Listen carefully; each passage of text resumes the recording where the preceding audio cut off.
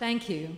That was the University Student Ensemble from the Department of Music playing Paganini's Cantabile. On violin, Nikolai Koretsky and Fahed Katara on guitar. Chairman of the Board, Professor Alfred Tauber. Chairman of the Executive Committee, Mr. Muli Eden. President, Professor Ron Robin. Rector, Professor Gustavo Mesh. Honored members of the board, friends, faculty, and guests. It's my great pleasure to welcome you to this 45th Annual Board of Governors meeting. My name is Dr. Tami Harel Ben Shachar, and I'm the Academic Director of the Legal Clinics for Social Change at the Faculty of Law. This year, we stand at a turning point of a new era. President Professor Robin and his team are charting the course for an exciting future. We are reaching out in new directions, partnering with top institutions in Northern Israel, collaborating across the world, and consolidating our reputation for academic excellence. Our researchers are making groundbreaking discoveries, and together we walk hand in hand with Israel's diverse population to build a stronger, more inclusive society. But no institution stands alone, and for me, it's a pleasure to invite our friends from Israel and abroad to share this journey with us. Ladies and gentlemen, to open the meeting, it's my honor to invite Chairman of the Board, Professor Alfred Tauber, to the stage.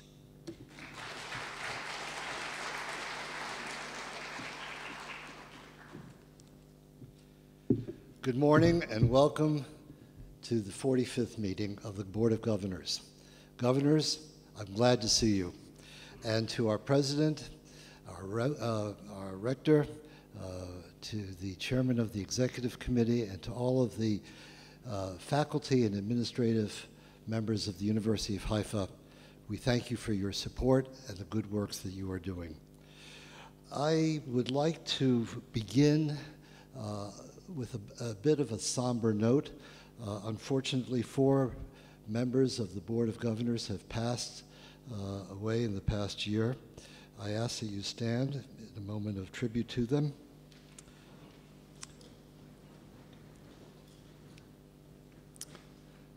Salman Falach of Israel, Marvin Sadowski of Canada, Rabbi Shir Yoshev Cohen from Israel, and Max Witznitzer of the United States. May their memory be a blessing. Thank you. Okay, we are going to make a tribute, aren't we?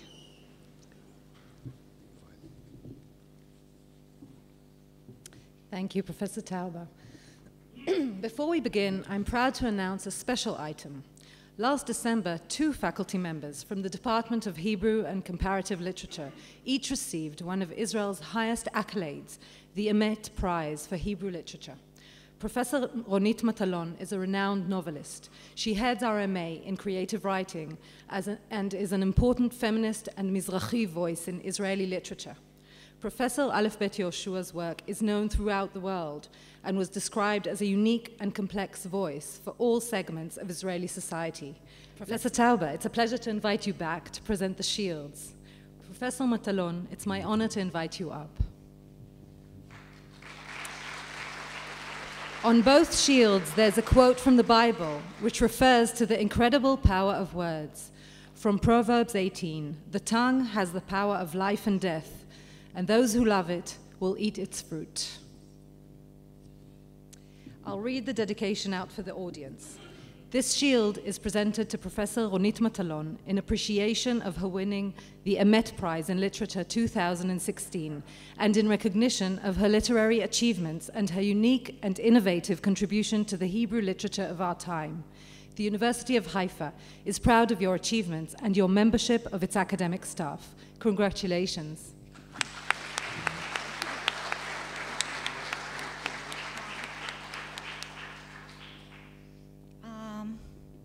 English, Hebrew? Thank you so much. תודה רבה לכם, לאוניברסיטת חיפה, לאנשים שנמצאים כאן. גם א' בית יהושע וגם אני יודעים שהוקרה של ציבור או של קהל הקוראים היא לא דבר מובן מאליו.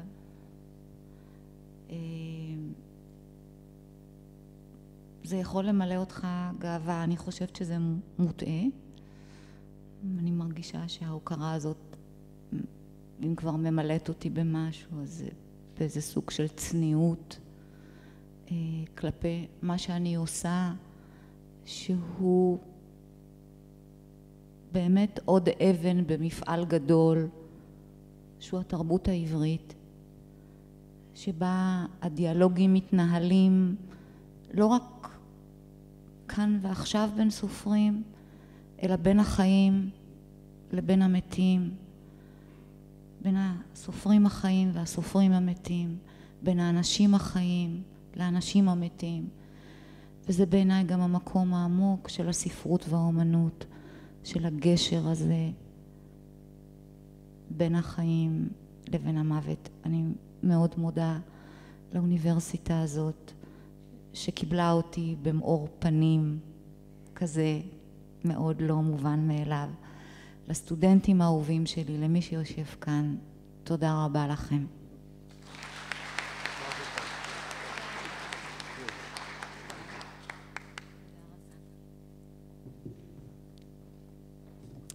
Professor Aleph Bet Yoshua, it's an honor to invite you up to receive this shield.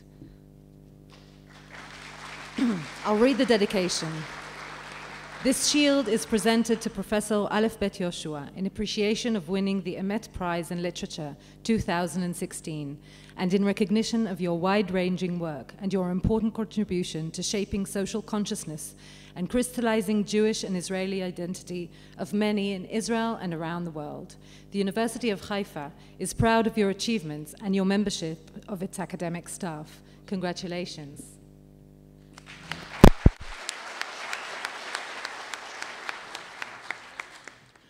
Thank you very much.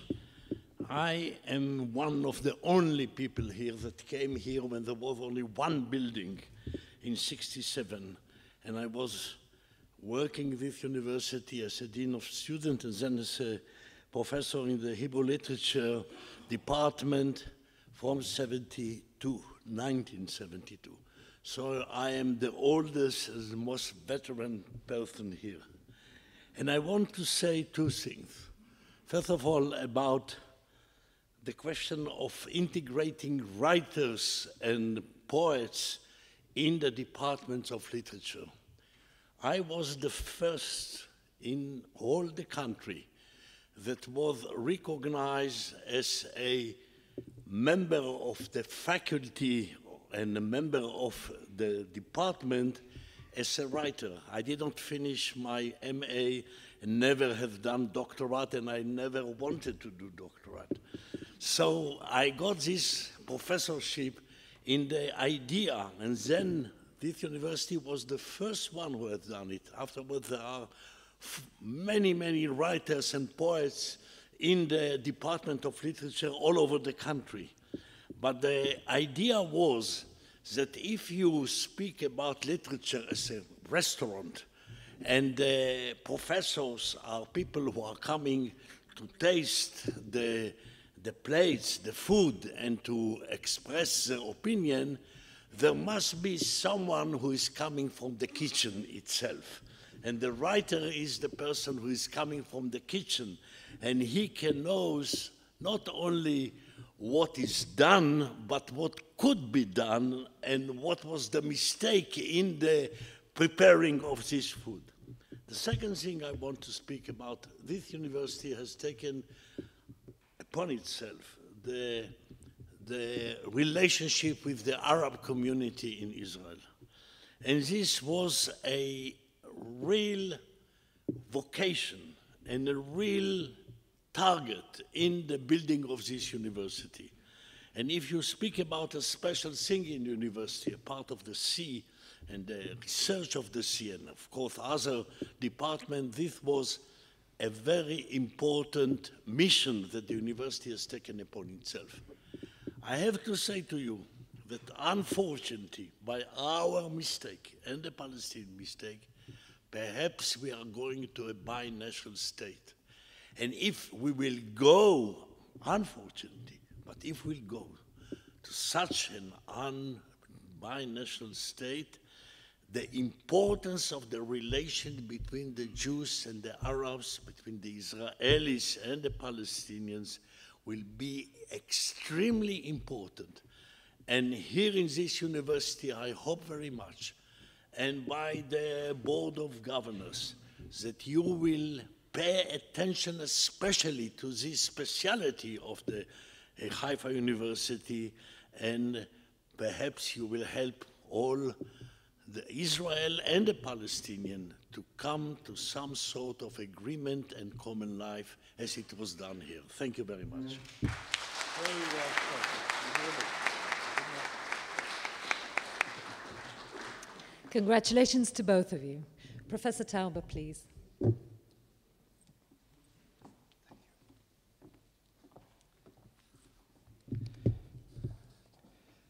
We have some business to conduct.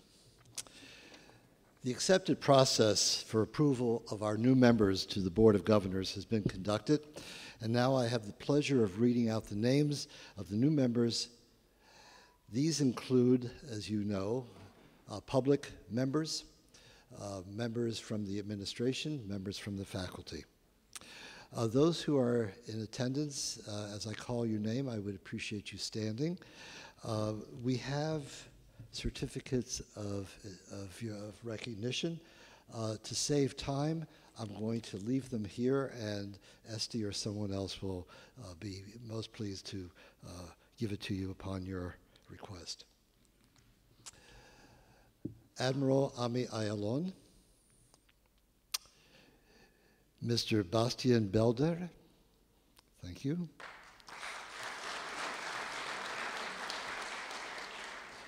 Professor Alan Dershowitz.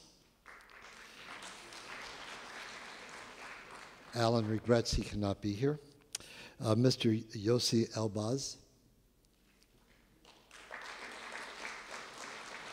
No. Dr. Ruvain Gal. Mr. Stanley Gold of Los Angeles could not be here. Mr. Dov Kahat. Dr. Ron Lin, no. Jay Ruderman from Boston could not be here, and fortunately, Mr. Roberto Strauss.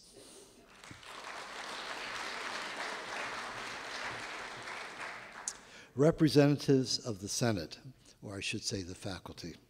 Professor Sholomit Almog, Professor Ori Davidov, Professor Eran Vigoda Gado, Professor Sharon Gil, Dr. Marcos Silber, Professor Naomi Yosman, Professor Moshe Kim, Professor Kobe Rosenblum, Professor Aaron Shalev. They're all too busy working, teaching, doing their research. I'll get them here next year. Okay, faculty representatives. Professor Batya Engel-Yeger, Professor Guy Enosh,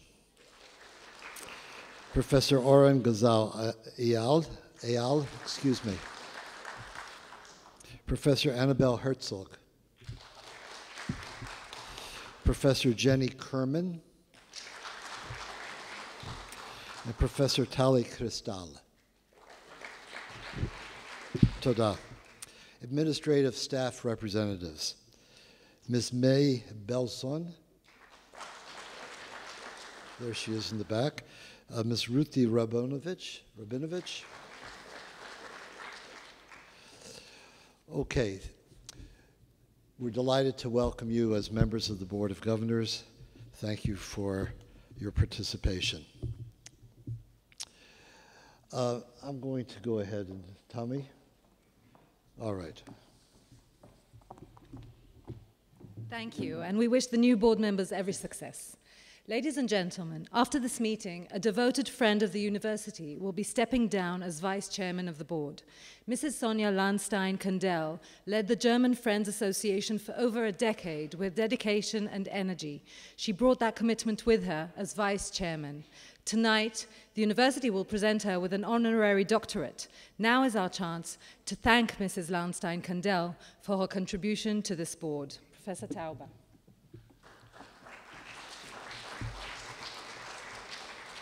Sonia, this is a special delight for me. You've been a respected promoter of civil rights, tolerance, understanding in Germany, in German-Israeli relations, and a friend of Israel who have devoted enormous amount of effort towards promoting coexistence between the Jews and Arabs in this land. You've been a significant supporter and partner at the University of Haifa for more than 20 years. For those of you who do not know Sonia, I urge you to meet her. She was born in Zagreb, Yugoslavia, and immigrated to Germany when she was a teenager. She studied economics, and at the age of 24, she embarked on an international career at the International Monetary Fund and the World Bank, where she met her future husband, Manfred Lahnstein.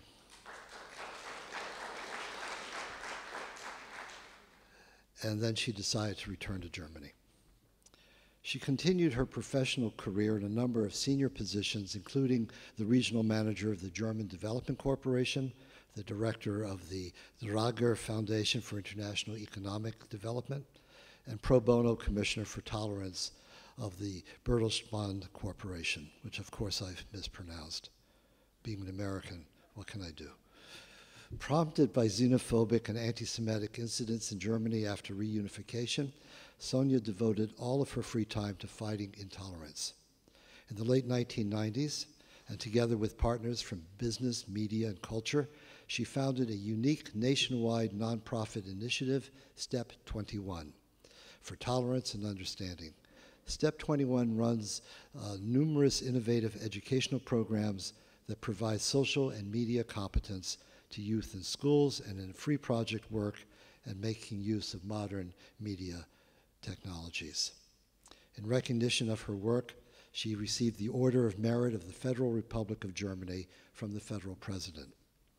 Her commitment to coexistence and understanding was also the driving force behind her involvement with Jewish issues here in Israel. She serves on the Board of Trustees of the Berlin Foundation Memorial to the Murdered Jews of Europe and the Israelite Hospital in Hamburg. She also serves as the chairwoman of the German Friends of the Israel Museum and chairwoman of the German Friends of the University of Haifa, where until June of this year, she has served as vice chairman, vice person of the Board of Governors. In both of these Israeli institutions, she has been instrumental as a partner with academia and students to help launch meaningful and sustainable coexistence programs for young Jews and Arabs in Israel. She's a fighter, she's committed, she's utterly honest, and she will be missed as our vice president. Could you kindly come forward?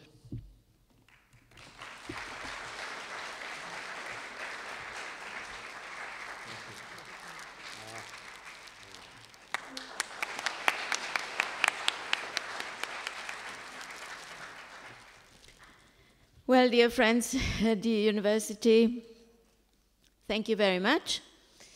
I have come here today to Haifa, as usual, a little bit home.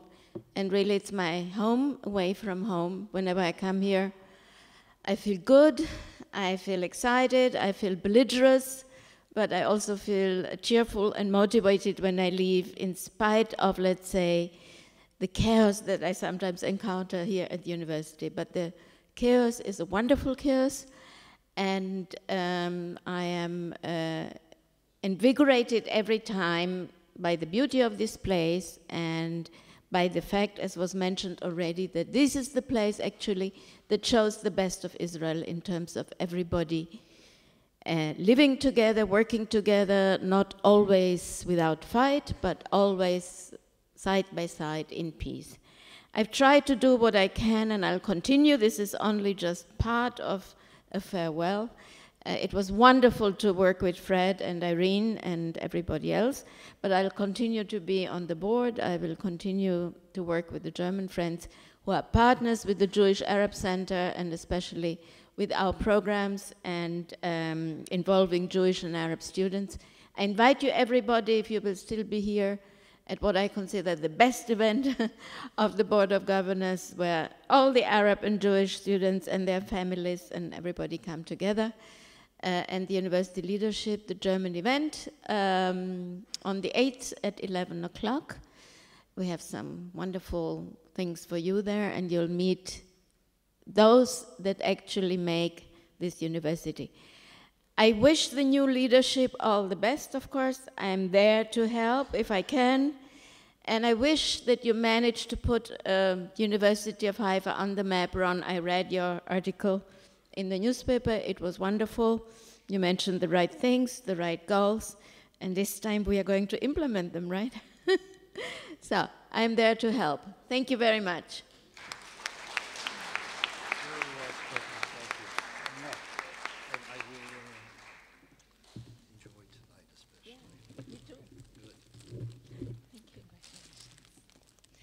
Congratulations, Mrs. Lahnstein-Kandel. We also look forward to hearing your keynote address on Thursday at the German Friends Reception, The Future of the Past, German in Israel and the Values of Enlightenment. Right, Professor Tauber, it's my honor to ask you to make your report as chairman of the board.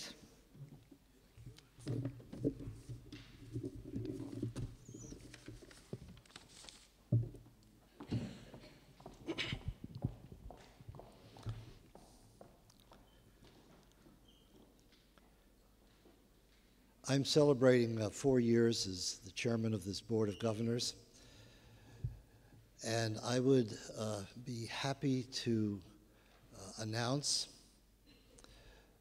that the expectations that I had when I joined the board have been met.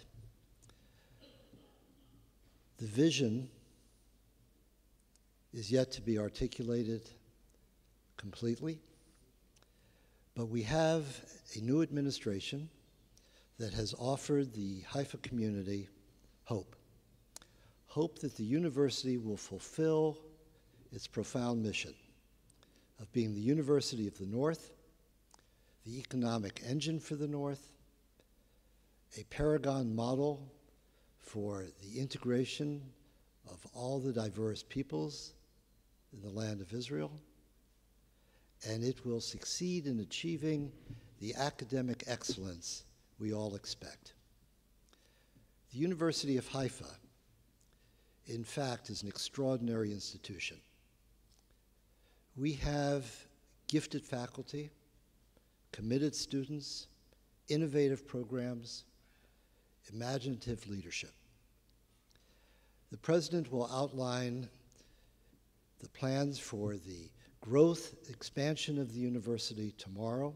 In fact, this meeting is organized around the understanding of that vision. And frankly, it is the launch of a very ambitious program to raise more money than this university has ever raised. That requires the cooperation and commitment of all of us to achieve the goals that the President and the Executive Committee have outlined will require an enormous sum of money. I hesitate to even tell you what that number is, but it is very large. It is attainable. In fact, it must be attained because the university is poised for its next step in the academic firmament of Israel. It is poised to achieve a leadership role in certain areas that will be noteworthy not only within Israel but internationally.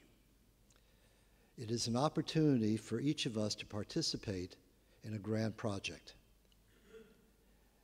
And I, for one, am extraordinarily excited about this opportunity to participate in an endeavor which really occurs only once in a generation. The University of Haifa is ready. The leadership is poised to lead. And what we need to do is to support them. And so I ask each of you to consider how you, in fact, will help in the next year or two as the plan unfolds and we have particular goals that must be met. Now, standing here, I probably understand as well as anyone in the room how difficult this will be. People are committed to various projects, to various institutions, and the problem is to demonstrate how important, how unique the University of Haifa is, and how worthwhile an investment in the university can be. This includes not only buildings, it includes scholarships, PhD support, new laboratories, new programs, new opportunities. And so the message must be brought forth and carried by each of us that the University of Haifa is a worthwhile, important endeavor, and it's an exciting place to participate. So my remarks this morning are really hinged on one word. It's a word that Barack Obama used to ignite the United States in the 2008 election, and the word is hope. The hope, in fact, that the dream might be fulfilled. And I expect that under the leadership of Ron Robin and Muli Eden and Gustavo Mensch, the university will enter that new phase. And so I offer an optimistic report, a report filled with hope that the university is about to be launched into a new era. So without further ado, I would like to call upon the President to make, I think I want to call upon the President. No, I don't want to call upon the President. Oh, I know what I want to do. I want to present awards. I'm sorry. So the report of the President will follow the awards. The Dusty and Eddie Miller Fellowship for Outstanding Young Scholar.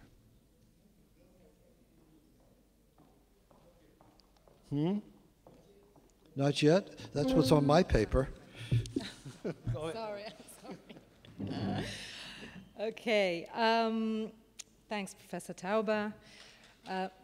Yes. Okay. And thank you also for your support of the community in Israel. It's a great inspiration to us all.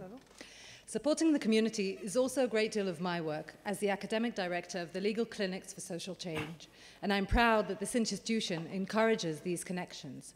We strive to use law to create a better, more just society. Our students get a hands-on experience of law in action, providing an opportunity to reflect on theory and help them become thoughtful and socially aware lawyers. Our 8 clinics are diverse, spanning rights for women, the elderly, education, the marine environment, and much more. I firmly believe our faculty's role is to combine quality legal education, rigorous research, and assume a leadership role in Israeli society. I believe our next speaker understands this link between society and academia.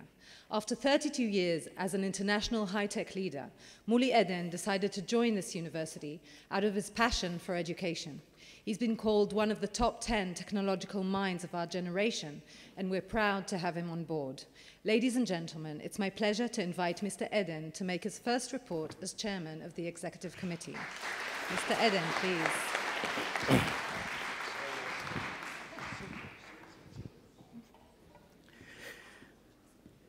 Good morning, everybody. No signal. I'm used to it. This is the demagogue. Whenever I'm on stage for the last 30 years, he's trying to take revenge at me. Eventually, we're supposed to have here some foils, right? Okay, do your best. Fred, I know that you did start with something different than what was supposed to do. I don't know if you know about it, but in the Middle East, we start wars from smaller mistakes than the one that you just did. So, Let me start without the foils, and then I'll shoot them. You know, when I was approached, first of all, I'm a high-tech guy, 32 years. I was designing microprocessors. Most of the chance that if one of you have got a notebook or desktop, probably the brain of the computer that you were using was designed by one of the teams that I had the privilege to lead. It's not a one-man job. It's hundreds of people working on such a thing.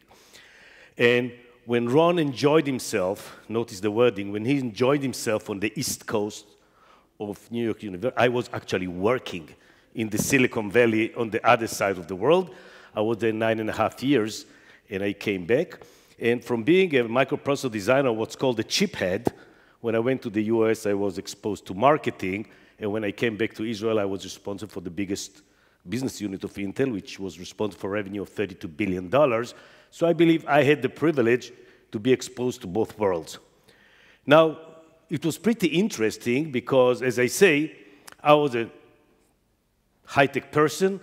Actually, not only a high-tech person, I was a Technion person. My father was the academic secretary of the Technion. I graduated at Technion. My big son graduated at Technion. And my granddaughter, when she was 3 years old, she knew already that she's going to be the most beautiful girl in the computer science faculty in the Technion. We need to change the script now. So I get a phone call from a person I didn't know, and he was trying to persuade me to come over to the university, which sounds pretty weird for me, but those of you who know Ron, it's very difficult to tell him no. And if you don't know him, you'll know it pretty soon. So he was trying to persuade me, why should I come to the university? And one thing, yes, I was always a big believer in education. I believe the state of Israel has got 3 problems. We've got economic problem, we've got security problem, and we've got a huge problem on the socio-economic gap. The only thing that can resolve all the 3 issues is education, starting from kindergarten, school, high school, all the way to universities, etc. And then I say, wow, it's interesting, maybe. And then he told me we need in the university innovation, which I agree. And then he told me, Muli, it will take you only half a day a week. And I agree. And from here, it started being storytelling. It had nothing to do with reality or truth, but I fell into this trap. And eventually, I say, you know, Ron, let me interview 10 people in the university. And after that, I'll make up my mind. And he say, go ahead, do it. And I interviewed 10 people, and I find there's a lot of problems. And I said, that's interesting. By the way, Fred, I'm going to be the party pooper in the next 10 minutes. And I said, that's interesting. And the thing which I believe will be the best, the thing that eventually was very interesting is to take this culture of academic world, academic freedom, whatever they call it when they don't want to do something. They've got their own buzzwords. And combining with the high-tech result orientation, I want this thing now, this. I said, who is going to do it? We'll do it. When? What do you mean when? We'll do it. Who? We'll figure out somebody. No. Who is the person until one? And I saw the crash between the 2 cultures. I said, no, it doesn't have to be crash. This conflict can really be steered into an interesting place. And I say, wow, that might be interesting. So I said, okay, I'll go and interview a few of the people. And first of all, let's see what are the challenges. That's how Ron talked. His English is fluent. It took me a few minutes to understand, this is not challenges, ladies and gentlemen. This is bloody big problems. The challenge is to fix the problem. But what's the problem of calling a problem problem? 50% of the solution is identify the problem. And then you know what if you are trying to sugarcoat it, you don't know what you need to do. So I'll tell you what's my impression, not necessarily right. That was my impression after speaking with 10 people. First of all, there was huge external factors. Guys, it's not only in Israel, around the world, us. And the decision that was done in Israel, and I'm not going to argue about it because that's a fact of life we need to live in. Many colleges have been opened.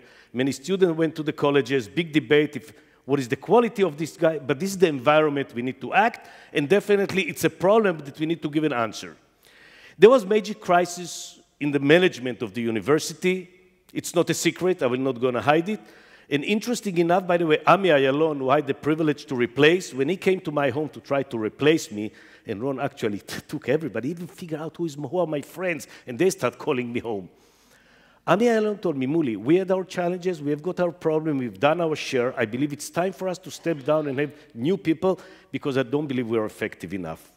And his openness really helped me make up my mind. And he said, Muli, we have got a problem, we need to change. And as you can see, actually the whole management, Ron, Gustavo, are new people. If I go on to see what's the problem, there was no clear strategy. The first thing I did with every one of the persons that I was speaking, I said, what is the university's strategy?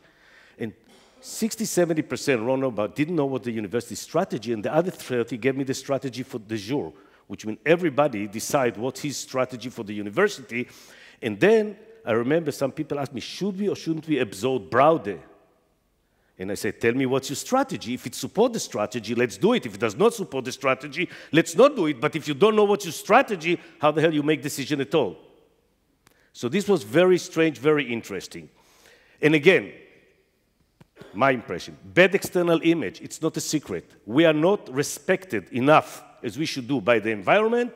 When I joined the university, some people called me, you know, you joined the Beer Z University? And many people, even in the university, started apologizing. No, let's take a lemon, make it lemonade.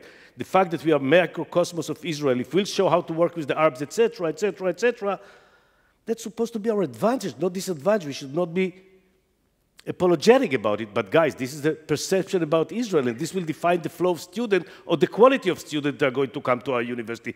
Definitely, we need to tackle it and change it. Going on, and by the way, there's a lot, esprit de corps. Many of the people that even work in the university are not proud enough. Some of the people that came to me to persuade me to come to the university said, Muli, we need to change the perception. There are 7 universities, today there are 8, 7 universities, we are number 7.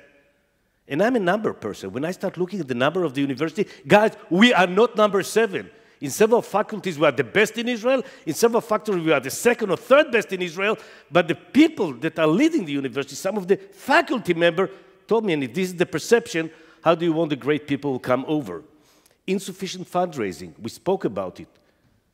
Guys, when I was speaking with some of the deans, they were told me, Muli, we are losing PhDs or postdocs to other universities in Israel because they give them higher scholarship.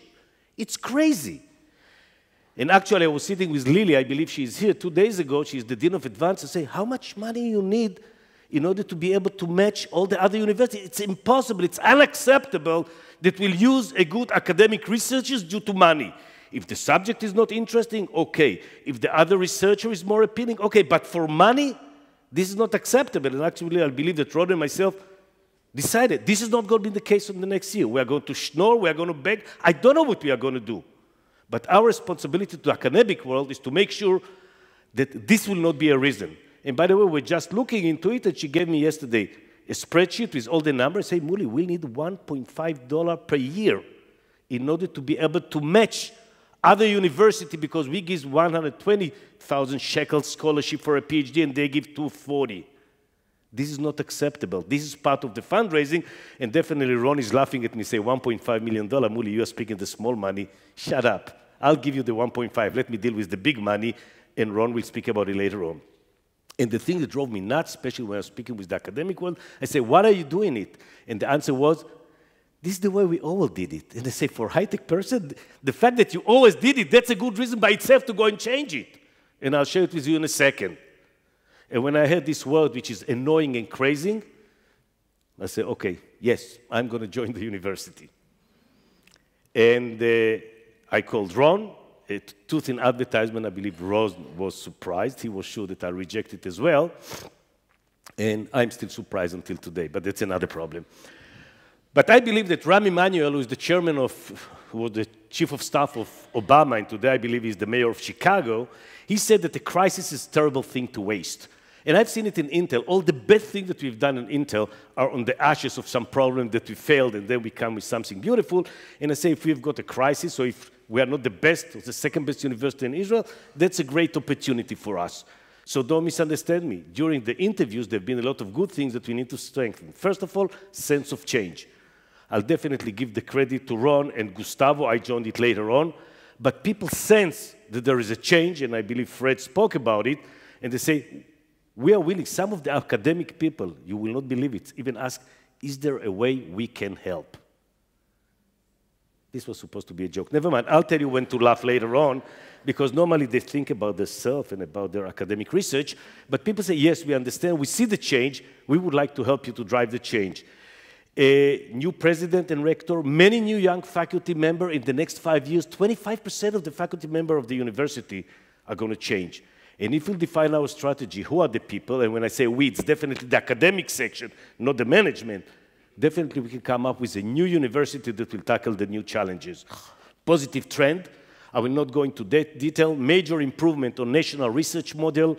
We found out we got many more grants and articles, and our share was increased, which gave us more money, but definitely it's a very positive trend. Line of sight to value-add expansion, Broward, Witz, or Rambam, and intentionally, I will not elaborate. I don't want to duplicate, or that you'll hear Ron and myself twice. So my speech or my short talk today and Ron's talk tomorrow about the multiversity, etc., I see it as a one coherent picture, and he will complement whatever I will leave open-ended. And definitely focus on international collaboration, which Ron brought with him from NYU. So first of all, we start looking at the high-level strategy and truthful advertisement. This activity started, I believe, before I joined. I believe I was putting extra pressure on it, but some of the activity was done before. And you know, I'm a student I look up to Andy Grove. Andy Grove was one of the 3 founders of Intel, one of the smartest person in the world. And he came to the US to my lab. I was responsible for man-machine interface, how to deal with his computer, and he wanted to visit me before I came back to Israel, and he came to me, by the way, Jewish refugee from Hungary, very strong accent, and he looks at me and says, Mr. Eden, can you articulate your strategy? And for 2 seconds, I was not working fast enough in my brain, which you always need to do when you're next to Andy, and I said, do you want the 30-second version or the 30-minute version? And he looks at me and says, Mr. Eden, if you need 30 minutes to articulate your strategy, you don't have a strategy at all. Still remember, sometime I wake at night. He was right. So we have our debates, and this is work in progress, and I believe we'll need to continue it.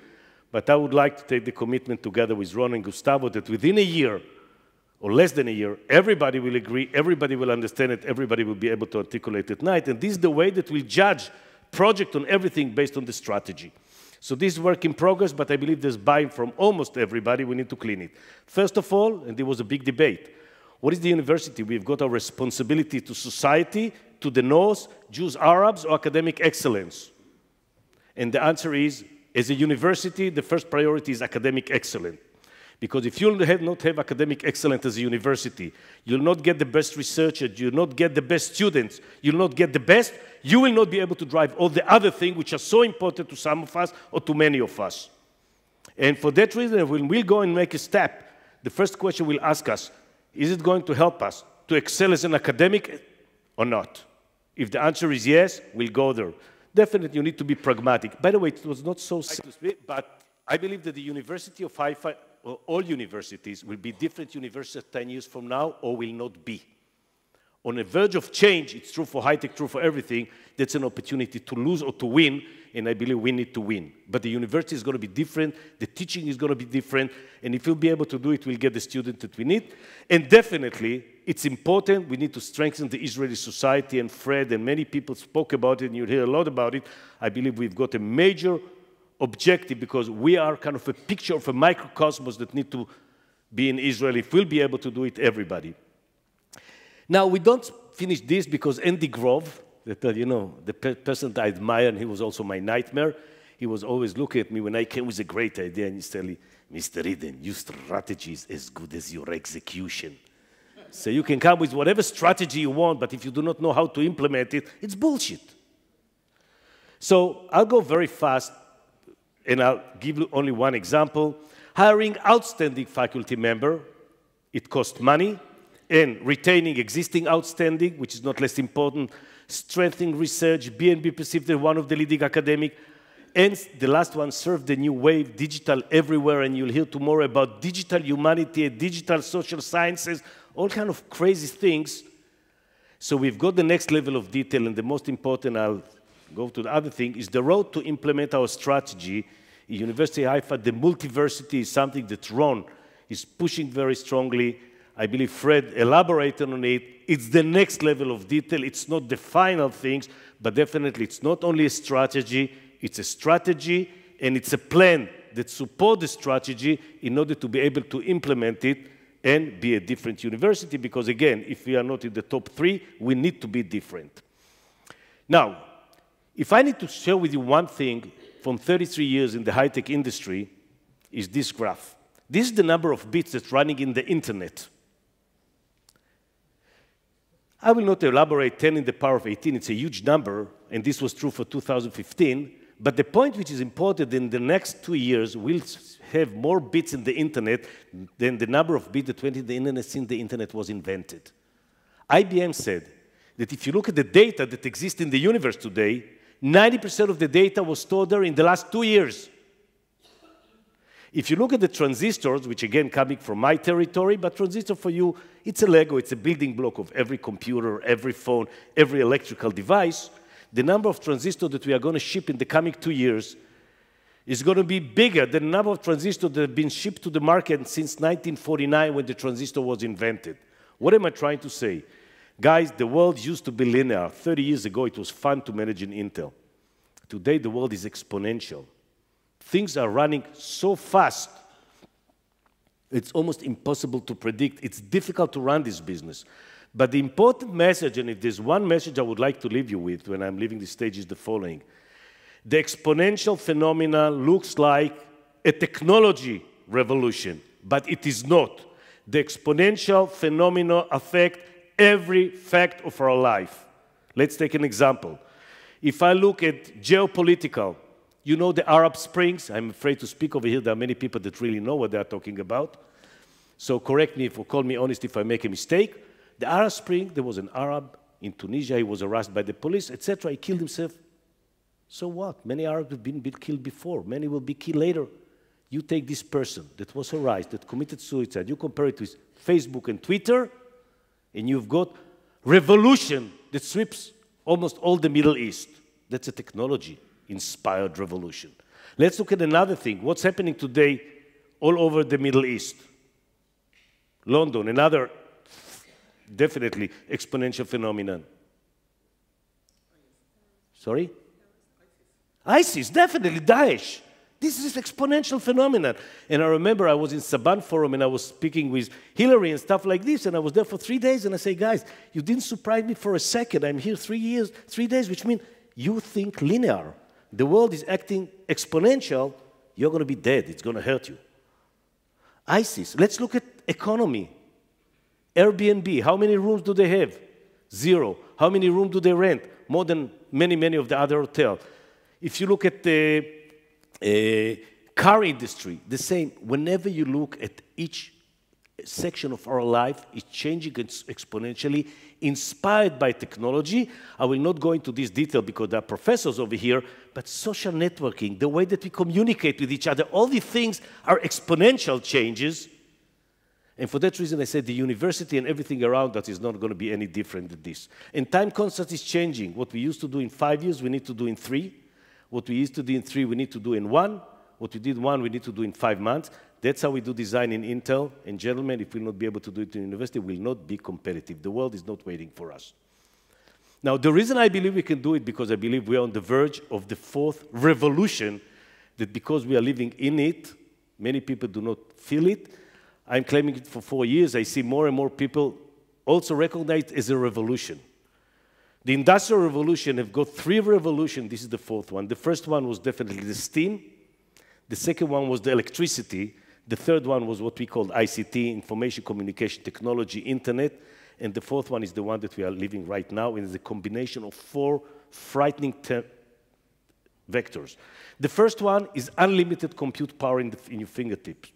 Guys, everybody that's got a phone, you've got more compute power in order of magnitudes, more than the Apollo shuttle that went to the moon. I know that he's trying to hunt me. Try hard. So first of all, we've got compute power. Now try without the foils, try to be with me. Shoof. So one is compute power. The other thing is data. Why? We've got unlimited amount of data, beautiful. unlimited amount of data from IoT, stuff like this, and I'll show you about it in a moment. The third one, which I believe we are touching in the university, is artificial intelligence, which means all these algorithms that together with the compute power and the data, we can do things that we always wanted to do but couldn't do in the past, and pretty soon, and I'll not touch about it at all, we are going to develop computer with the same compute power as human brain. And the last thing is definitely the issue of robotics. This is humanoid, but I'm speaking about robots in general. Let me give you an example of what we are speaking. When I graduated the Technion, I was dealing with kilobyte, 1,000 bytes when I was working in my computer. If we look a few years later, when we have our computers, our terminals, and the computer was in the back, we were dealing with megabytes. A few years later, when we invented the internet in the 1990s, we were speaking about gigabytes. When we are speaking about the mobile, which we are using today, we are already speaking terabyte, and we try to predict what will happen in 2020. We are speaking about more bits, more information than the stars in the universe.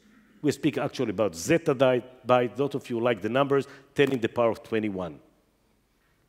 So the big revolution we are going to have, and I believe that we'll need to make sure that the university is jumping on this way, is the big bang of data, which means how do we deal with this huge amount of data? But on the other thing, which is not less important, more important, the bang of big data, which means how you utilize all this information in order to come with a conclusion.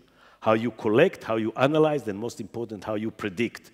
Today, with this amount of data, many times we do not know to ask the question, but we've got the tool that can help us to look at this huge amount of databases.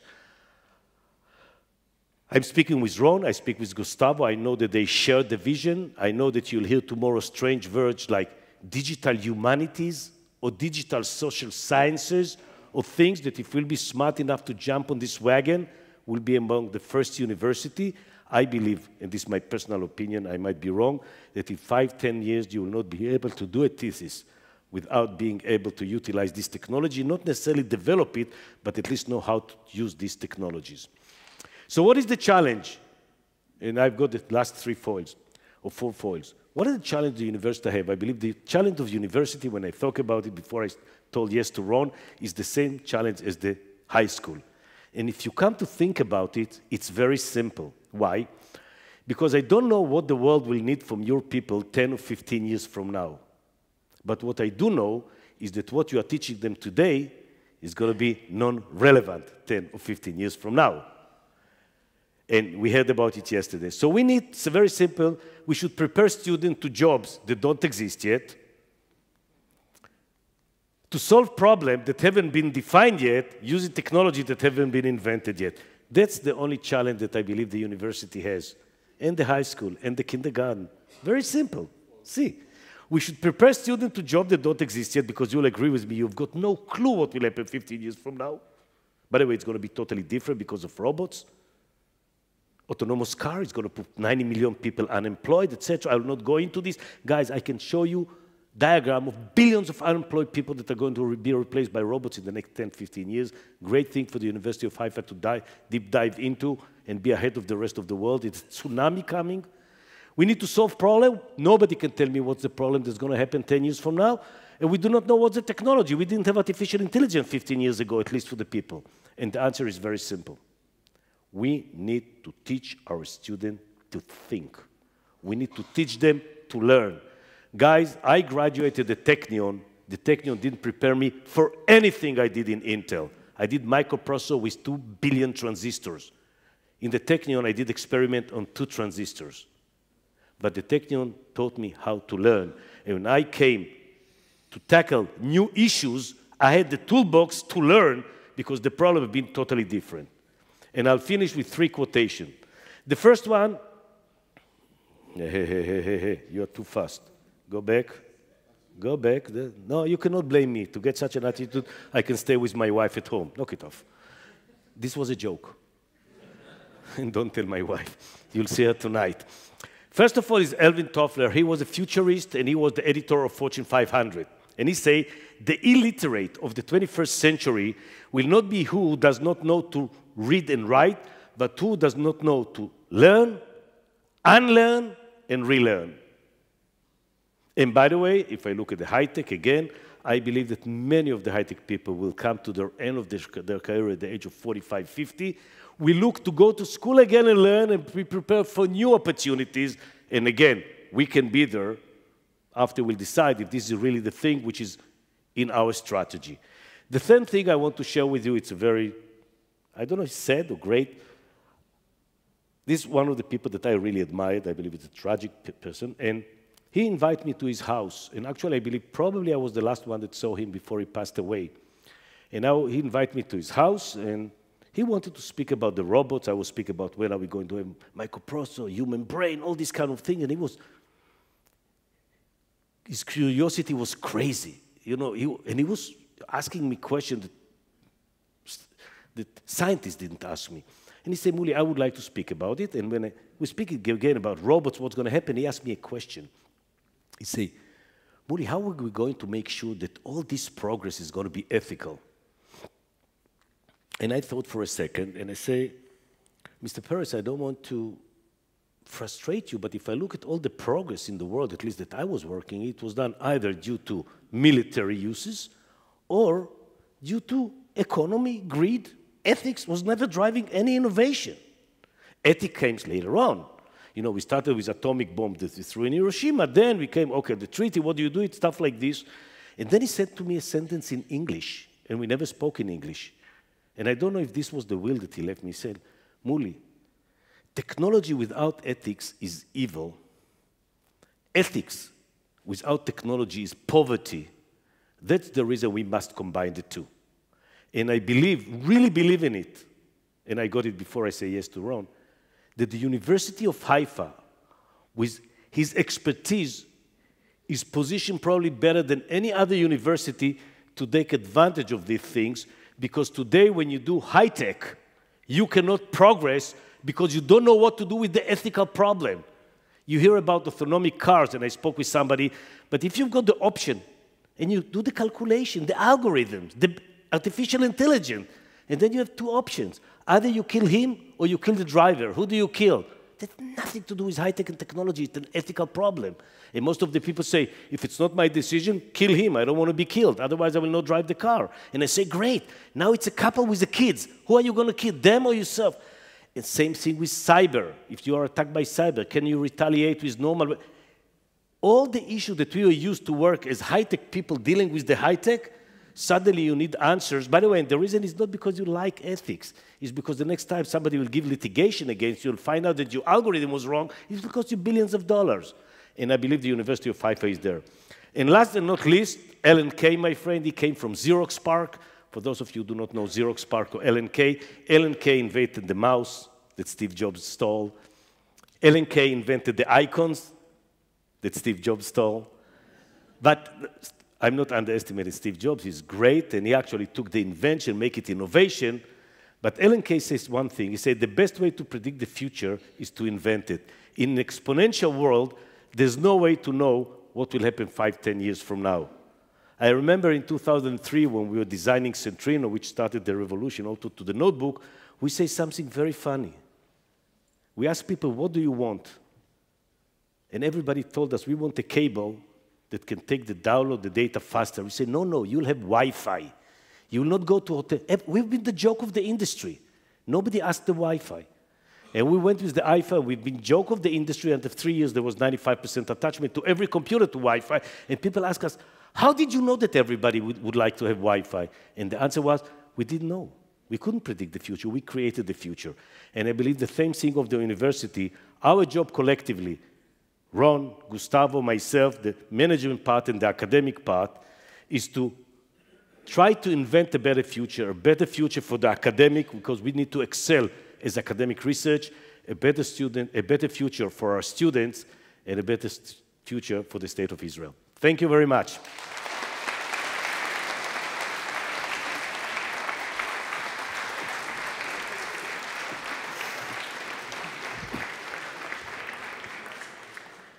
Thank you very much.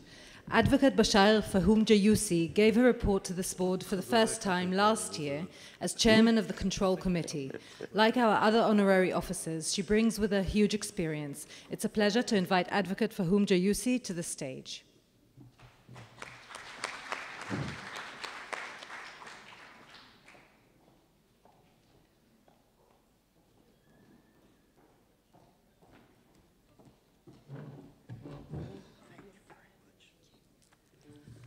Good morning, everyone. After these talks about vision and hope, I'll hope you'll bear with me a little small linear report. So yeah, management should be happy about that if we slack off with our job. So it's okay that we're. Professor Alfred Tauber, Chairman of the Board of Governors, Mr. Mouli Eden, Chairman of the Executive Committee, Professor Ron Rubin, President, distinguished members of the Board of Governors, faculty, administrative staff, dear friends. Since we last met, the Controller Unit set off to implement the work plan we presented last year that included several in-depth inspections. These resulted to date in 2 major control reports. The first is the report on suitable and equal representation of women, minorities, and people with disabilities in the administrative staff. And the second is the report dealing with the implementation of the guidelines of the Director of Wages Department in the Ministry of Finance. I will share with you briefly the summary of these important reports. The report on suitable and equal representation touched on 3 issues. First, gender representation. Second is minorities representation. And third is representation of people with disabilities. As to gender representation, the findings showed that women form the vast majority of the administrative staff in all employment levels, with the one yet meaningful exception of personal contract senior management executives, where within the total of 5 personally appointed positions, only 1 position is held by a woman. I would also like to note that in the inspection of the various employment arrangements for women administrative employees found that they exceed the bars set by law and equal, if not sometimes even beneficial, to those acceptable in the public sector. As to minorities representation, the total percentage of Arab administrative employees rose from around 3.6% in the year of 2013 to around 5.15% in 2016. The rise was due to the policy adopted by the university's management, the Human Resources Department, and the Vice President and Director General, Mr. Baruch Marzan, to enhance diversity in new recruitments of employees and in setting annual operational objectives to that end. The conclusions of the report indicate that there are real and meaningful efforts invested towards attaining equal representation and in implementing affirmative action hiring practices. Yet, these efforts need to be enhanced, and some modifications are required in that process in order to overcome some of the objective obstacles that were detected. Our recommendations include designating jobs for Arabs and establishing proper registration within the boundaries of law of the employee's origin in order to enable effective follow-up on the status of diverse employment. Another conclusion is adding the Ethiopian population to the entitled groups of suitable representation and affirmative action. I was pleased to read that this issue was directly addressed in the President's annual report this year. Ron reasserted in his report the university's commitment to affirmative action, and he reported that this year, the rate of recruitment of minority members to university staff rose to 17%, as compared with 7% in the previous year. The control report, as aforementioned, also related to suitable representation of people with disabilities, a duty set directly by law. It was found that due to difficulties in registration and listing of employees with disabilities, it is hard to obtain precise data that can enable us to examine whether the university upholds the standards and bars set by the law. Our recommendations include the appointment of an administrator in charge of the employment of people with disabilities, the inception and implementation of a plan to increase the hiring of candidates with disabilities, and mapping the existing employees and updating their personal files with the relevant data. A general recommendation was to submit semi-annual reports to the Executive Committee on the rate of employment of women, minorities, and people with disabilities. Moving on to the second major control report this year, the report on the implementation of the guidelines of the Director of Wages Department in the Ministry of Finance.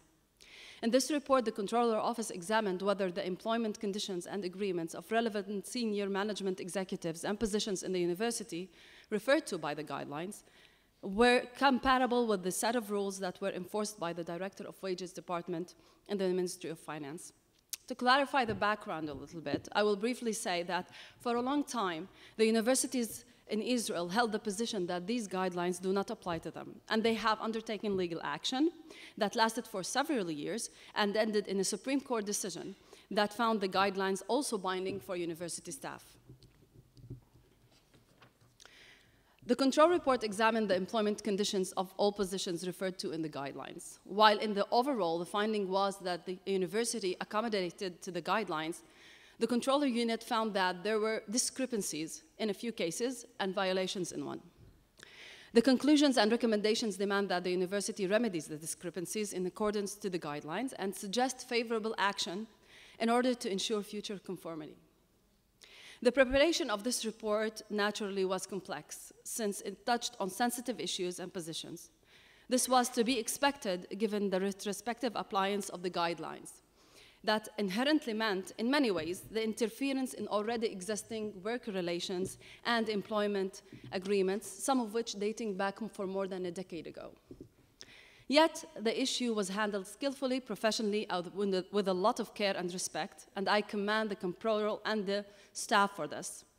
I also want to praise the units involved for their collaboration with the deliberations of the committee. It was not an easy ride. These were some stormy waters, but somehow we managed to sail through them. We had the ears and the cooperation of the management, the President's office, and the executive committee that responded promptly to the Control Committee's recommendations, with some work left to do before we can close this report. Last but not least, I am glad to inform you that since our last meeting, we were able to close this year 3 of the 6 remaining old control reports, some of which dating back several years ago, and made headway with the last 3. In addition, we have a comprehensive report underway concerning the Carmel Haifa University Economic Cooperation. During this annual meeting, you will get to know a little bit closer about Carmel, and we will be sure to share our findings with you next year. In addition, during the past year, the Controller's Unit dealt with the complaints received through the anonymous complaint digital box and other channels, and obviously with follow-ups on open reports. I wish to thank the University Controller Unit, CPA Ms. Miki Peretz, and her Deputy Attorney Zohar Nachshon for their work. Also, my thanks go to the devoted Ms. Esti Becker, our competent committee coordinator. And of course, I wish to extend my deepest gratitude to my fellow members of the Control Committee for their devotion and contribution. Dr. Avigdor Sonnenstein, Attorney Benny Baratz, Professor Gerrechter Levin, Professor Kobi Rosenblum, CPA Pini Lahat, and Attorney Shulamit Ashbol. Again, this year our annual meeting coincides with the month of Ramadan. And in that spirit, I leave you with the traditional greeting of Ramadan Kareem. Thank you.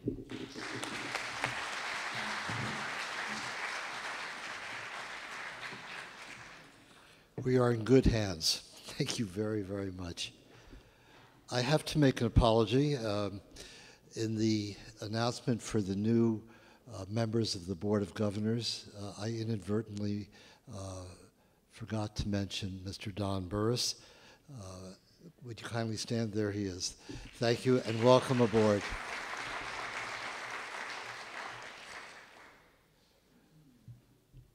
What do you think? Should we end the first half? Come along.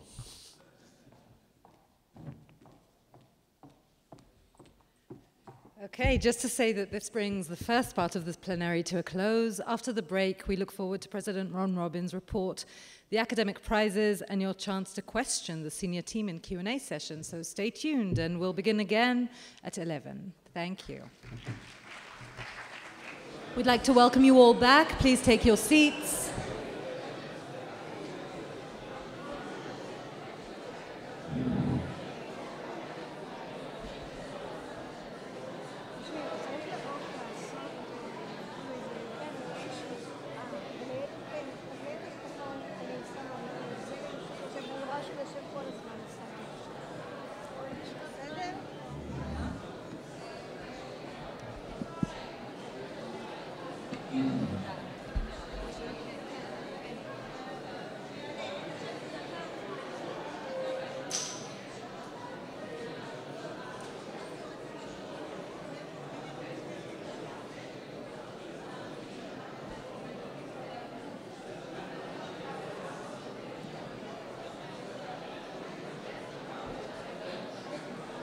Ladies and gentlemen, please be seated. We'd like to begin.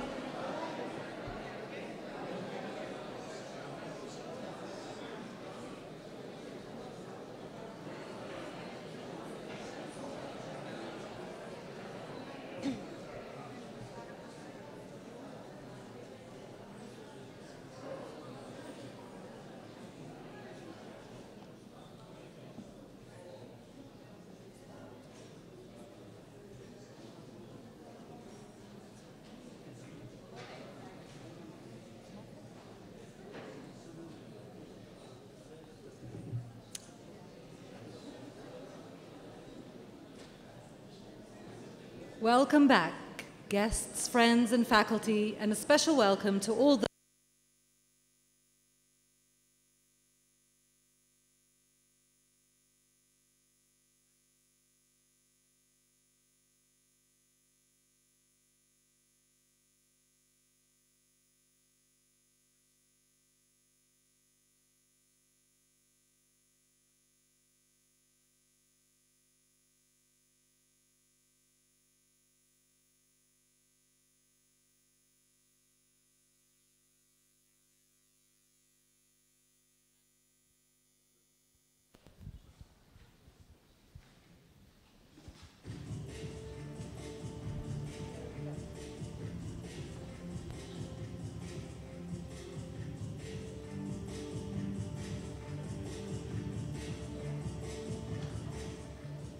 אוניברסיטת חיפה הוא מצטיין והוא פורץ דרך.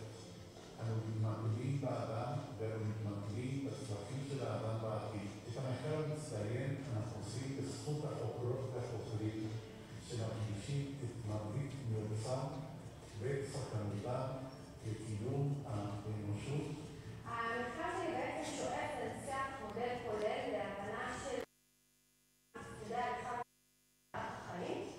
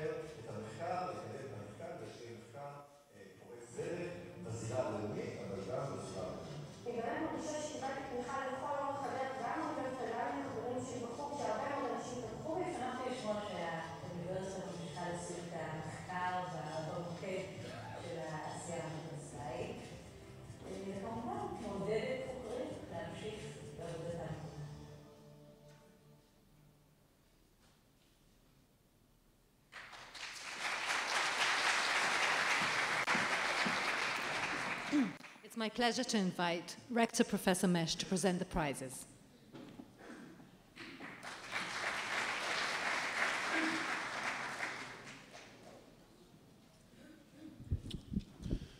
Chairman of the Board of Governors, Professor Alfred Tauber, President of Executive Committee, Mr. Muli Eden, President of the University, Professor Ron Robin. It is a very important moment for our university now. The university mission is academic excellence, and in order to achieve this excellence, I believe we should provide all the means so our faculty and students can translate their human and intellectual potential into excellence in teaching as in research. The Rector's Prize for Outstanding Researchers provides recognition and a small amount for research support. This year, this amount comes from the Rector budget, and I hope that the members of the Board of Governors will join us next year and support this effort as well. The Prize for Outstanding Young Researchers recognizes academics at the start of a successful career that have shown innovation, excellence, and impact in their research. The 2017 winners are Dr. Maayan Akmon of the Cheryl Spencer Department of Nursing and Dr. Tali Cristal of the Department of Sociology.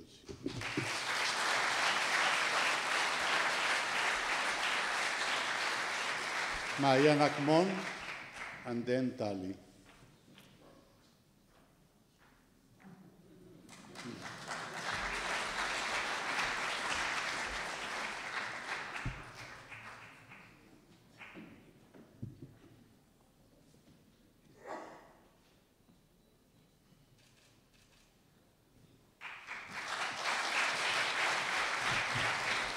Tali.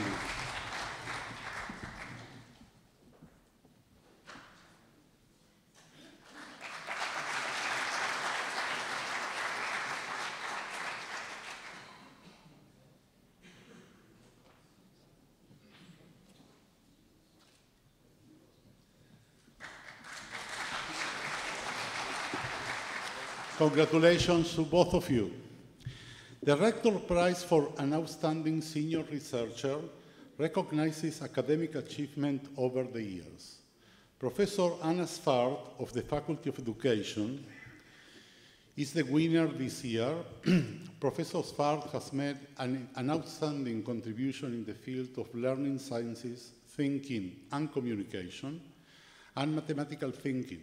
Her book, Thinking as Communicating Human Development, the Growth of Discourses and Mathemizing, Cambridge University Press, is widely cited and provides an innovative framework, cognitive as a new paradigm for thinking about thinking. We recognize her innovative studies and her scholarship that is widely cited in her field. Unfortunately, she's abroad on an academic trip, but we will send our congratulations to her.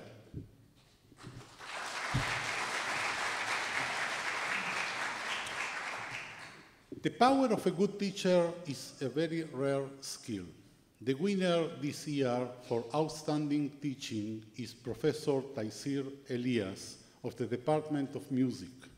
At the moment, he is in Argentina with the Jewish Arab Orchestra. Actually, yesterday, they performed at the biggest theater in Buenos Aires, the Teatro Colón, together with performances from Argentina in a very important event of multiculturalism and embracing all the religions.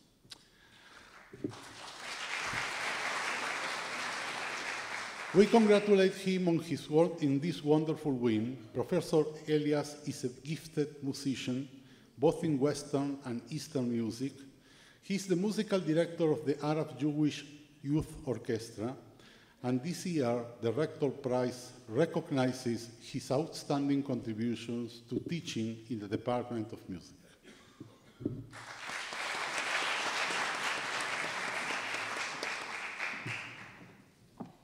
Thank you and congratulations. And finally, the last prize honors both our young researchers and the support of our friends around the world. The Miller family has sponsored outstanding young academics here for over a decade. Their recognition and financial support allowed winners to build promising careers. In fact, the rector of the university was himself a winner of the prize in 1997. This year, it's a special pleasure to announce a winner from the Faculty of Law, the 2017 Dusty and Etty Miller Fellowship for Outstanding Young Scholars goes to my friend and colleague, Dr. Karin Karmit-Yefet. It's my pleasure to invite you up. Dr. Yefet will also be giving thanks after she receives the prize.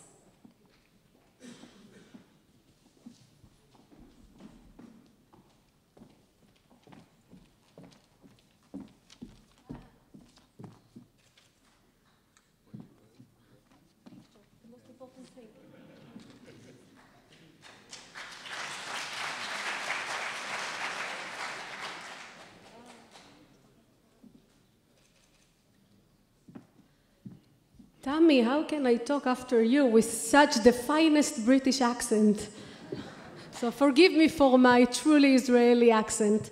But guys, we have a cause for celebration. All the winners for excellence in research are women.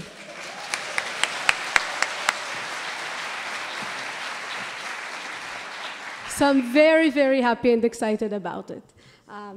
So good morning and shalom everyone. My name is Karin Karmit-Yefet, and I'm a researcher at the law school and also a newlywed.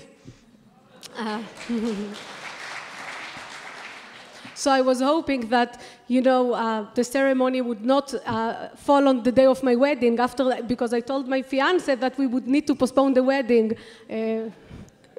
So I'm glad there was not any clash. Okay, I have 2 minutes, so let's begin.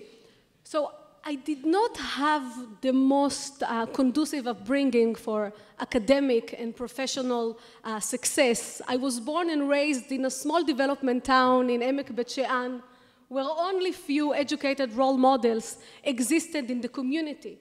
And yet, despite or perhaps because of this background, I've always been interested in exploring the mechanisms by which disadvantaged groups, and especially women, can break barriers and achieve social mobility. And so in both my capacities as a legal scholar and as a feminist social activist, I've been dedicated to employing law in the service of gender equality and women's rights. And my scholarship is primarily focused on the impact of religion on many dimensions of women's lives from feminist, constitutional, and comparative perspectives. And my scholarships, I'm glad to say, is especially known for its anti-essentialist nature. That means that it is committed to shattering the social-legal invisibility of minority women, that is Muslim women, Mizrahi women, religious women, as well as the most disadvantaged women, from the virgin to the whore, from ultra-Orthodox women to women in prostitution. And the overarching goal of my scholarship is to promote women's equal citizenship status in Israeli law and society. And please allow me to conclude by extending my deepest gratitude to the Miller family, especially to Ian and Leslie Miller for their generous award in memory of their parents, Etty and Dusty Miller. I know the prize is called Dusty and Etty Miller, but we will reverse it as it should. Etty and Dusty Miller. You made me very happy and my parents very proud, and I wish you all the good blessings. And also, I'd like to thank my dearest dean, Professor Oren Gazal Eyal, himself a recipient of this prestigious prize, for his belief in me and his friendship. And last but not least, I'd like to thank our one and only Professor Gad Barzilai, the Vice Provost,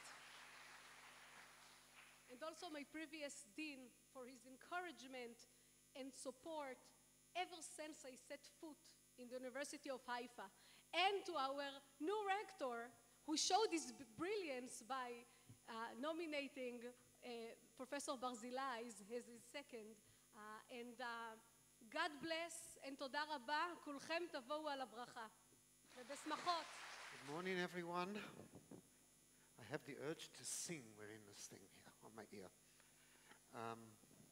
Welcome.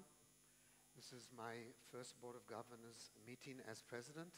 It's an exciting moment for me. Today we'll be discussing the President's report.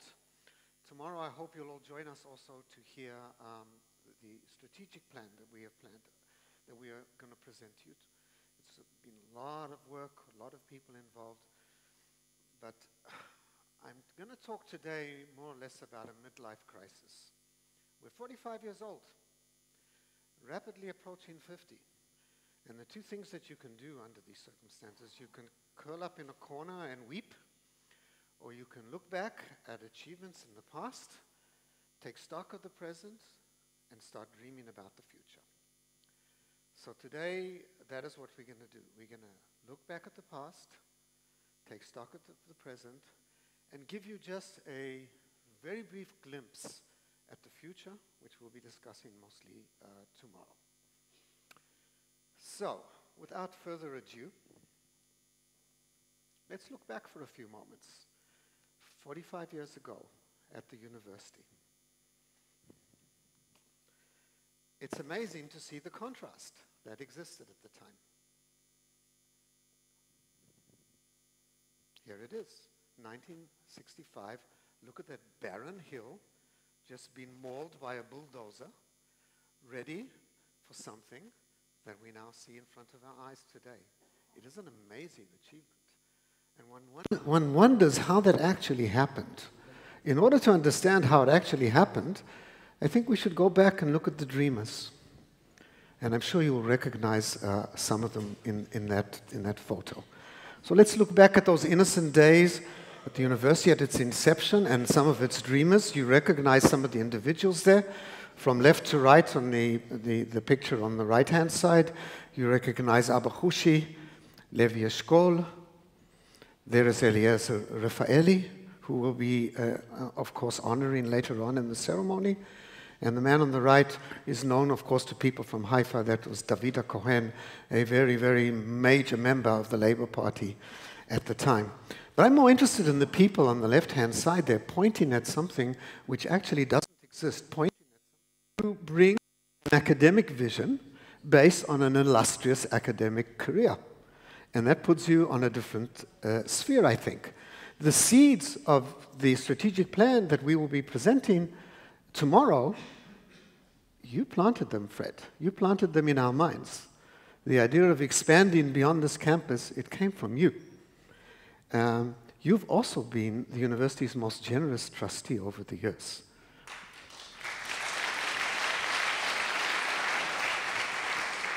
Your support for the academic program, for the major academic ventures we have here, the American Friends, the Carmel Company, has been transformative. Thank you, Fred.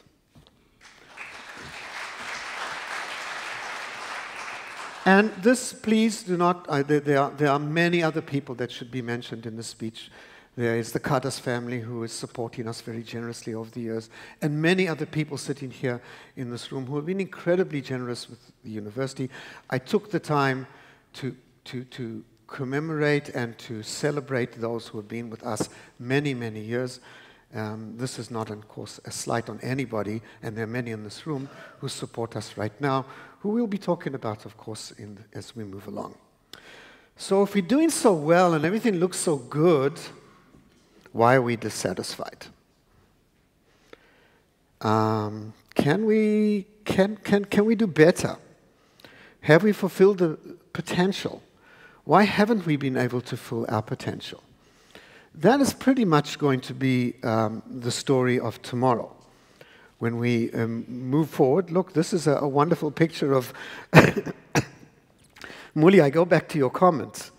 This room here, when is it from, Libby? From 71. This computer room from 71 fits today in a dumb phone, not even a smartphone. Today, this microscope on the right has more computing power than this whole room over there. We've moved ahead, but we haven't moved ahead perhaps at the pace that we'd like. And so what we'll be talking about tomorrow as we move forward is the future. the multiversity. And I'm going to give you a little glimpse of what we're going to be talking about tomorrow as we move forward. Look at these pieces of the puzzle fitting in there. You can see the university's expansion. It will be expanding to the port area. It will be expanding to an art school downtown Haifa, to Rambam Hospital, where you see the glass tower, deep into the ocean, and all the way into the Western Galilee towards Carmel. To give you a glimpse of what we'll be doing tomorrow, we'd like to show you a small clip. Thank you.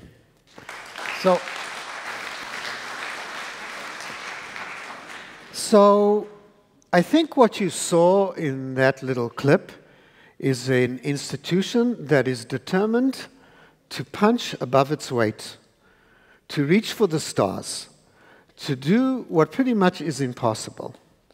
I take inspiration from a little story that happened here at the university 2 weeks ago. 2 weeks ago, the University of Haifa won the intercollegiate basketball championship against all odds.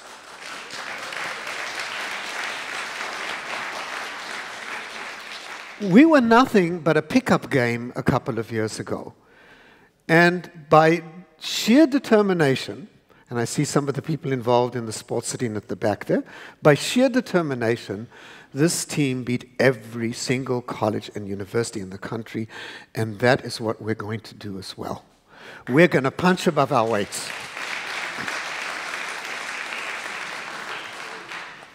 But to go back to Fred's message, it's going to take a whole village to accomplish this.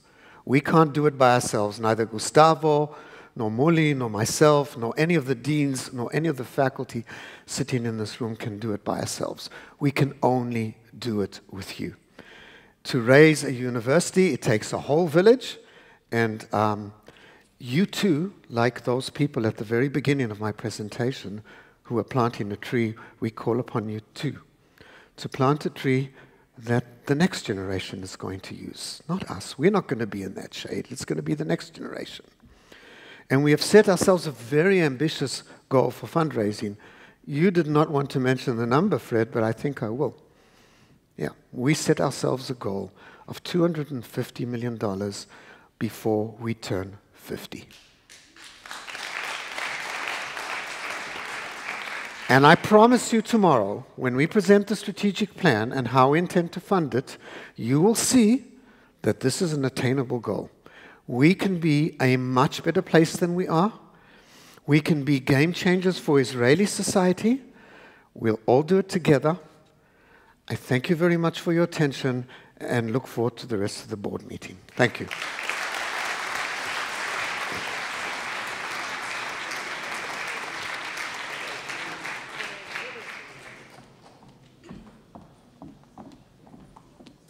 Thank you, Professor Robin. In a moment, we'll have an opportunity for questions, but there are a couple of short procedural items. First, may I call upon Professor Tauber to conduct the ratification of the 2016-2017 budget framework, the 2016 financial statements, and appointing the auditors. Please note, board members have been sent relevant papers in advance. You may recall last year we requested comments about the Board of Governors meeting, how it might be improved, and we took those responses seriously and decided that instead of having the committee meetings, we would distribute the reports in the hopes that they would be read at your leisure, and that we would then have a question and answer period about the reports in particular, and then finally a ratification as called for by the bylaws. So there are essentially three items that we need to talk about. The ratification of the financial statements of the university as of September 30th, 2016. Ratification of the budget framework for the 2016-17 academic year, and the appointment of the university auditor. Are there any comments in regards to these ratifications?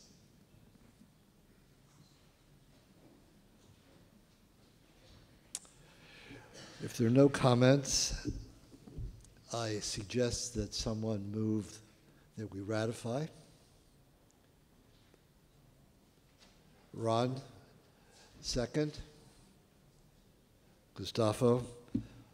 I ask only members of the board to vote. All those in favor, please raise your hand. All those who oppose, any abstentions? Unanimously ratified. Thank you very much. We, I think, have the opportunity to have a question and answer period between the board and the administrative and academic leadership of the university. And I invite President, the Rector, and the Chairman of the Executive Committee to join me up here. Please. Yariv.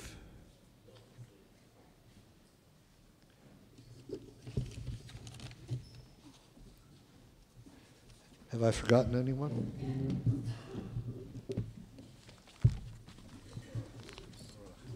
Okay.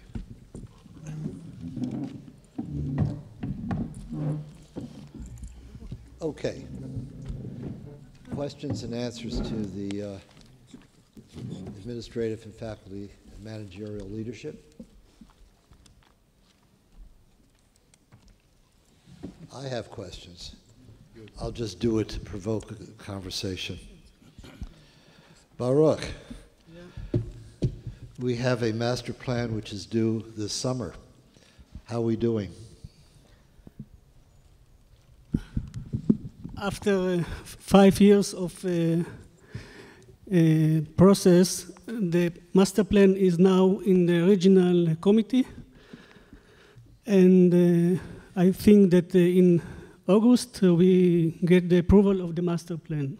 So until now we have no objections, and the master plan approved by the municipality of Haifa, municipality of Nesher, and the forest guard, etc.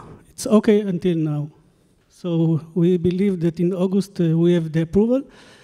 The master plan is a condition to build dormitories. So we need to approval to start with the beginning of the dormitories. We approved by the PBC, the VATAT, to add 500 beds, and after the approval, we go to the tender. Will you distribute the master plan to the board once it's approved?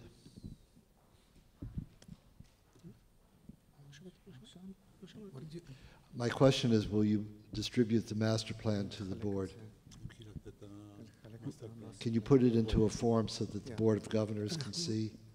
After the approval, we distribute the master plan to the board, yes. Okay, thank you. Any questions about the master plan or the facilities report? I would ask our rector to comment on the... Oh, there is a question. Great. Please.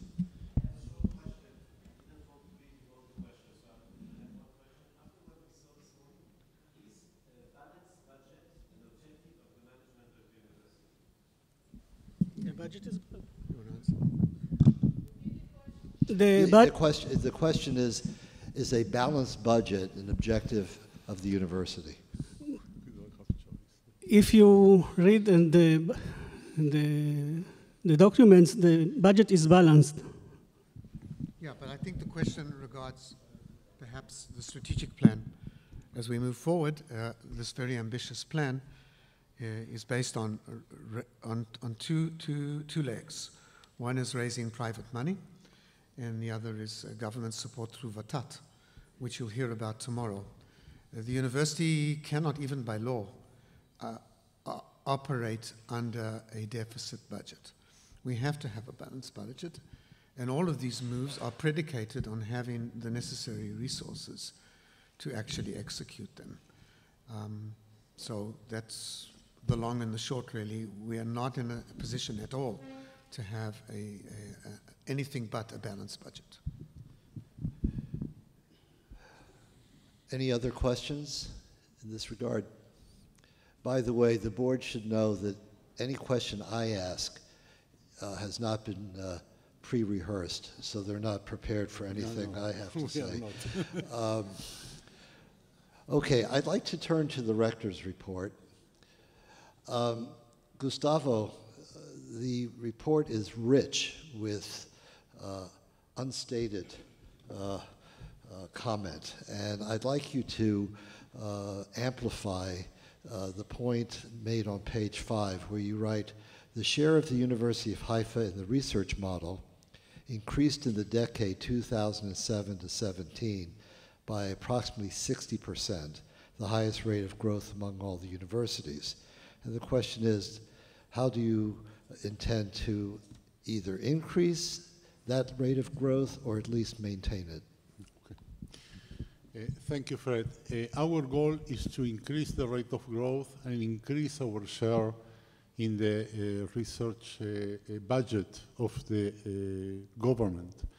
One of the first steps that we took together with the Vice President of Research, Professor Ido Itzhaki, was to develop a new policy of supporting and encouraging research of our colleagues. And we have already implemented a very comprehensive policy of incentive to increase our role in research. The second thing is continuing, and probably the first one, is continuing all the time recruiting outstanding young researchers and providing to them new laboratories with the cost that is involved in that. And the third point, and it's also very important, we usually don't speak about that, is to retain the excellent researchers that we have, because we live in an ecology of competition. And we are jumping in that competition this year. In October, we'll start 3 new researchers at the University of Haifa that we actually have stolen from other universities in Israel. And we also have other achievements that I didn't mention in the report because we're later on. One of them that I think that goes directly to the statement of Ron that we are going to win is that this year in the competition for new members of the Young Academy of Sciences in Israel, in that competition 3 new members are from the University of Haifa out of 7 new members. As you probably know, in Israel there are 7 universities. So if Haifa gets 3 members there, it means that a couple of universities this year got none, and which is actually true. I mean, only 3 universities got representatives this year: the University of Haifa, the University of Tel Aviv, and the University of Jerusalem. And the others were not in the competition. So the answer is we created a comprehensive policy of incentives, recruiting new excellent faculty members, and it is tough in the competition, and retaining the best ones. Thank you. You're not finished, Gustavo. No. But the e-learning is something I'd like to comment on and have you amplify. I think it was maybe it was 3 years ago, I'm forgetting, we devoted a fair amount of effort to discussing distance learning, computer-based learning as the future. And I note that we are growing in this regard. The number of students registered for partial and full online courses this year is over 11,000, which is almost double what it was in 2012. And I'm curious as to how much of the e-learning will be developed as part of a strategic growth of the university. How much more can we do, and how much resources do we need to develop it? Well, for one thing, I have to say that I'm very sensitive to computer-based or e-learning, because I used to be in the past one of the first chairs of the steering committee of that unit. We need to develop a plan, and we are doing that, to increase the size of the unit. It is an outstanding unit that really accomplishes excellent things, but it needs to be expanded so he can make better things and much more things. Yet it is considered to be one of the best, if not the best, in the country.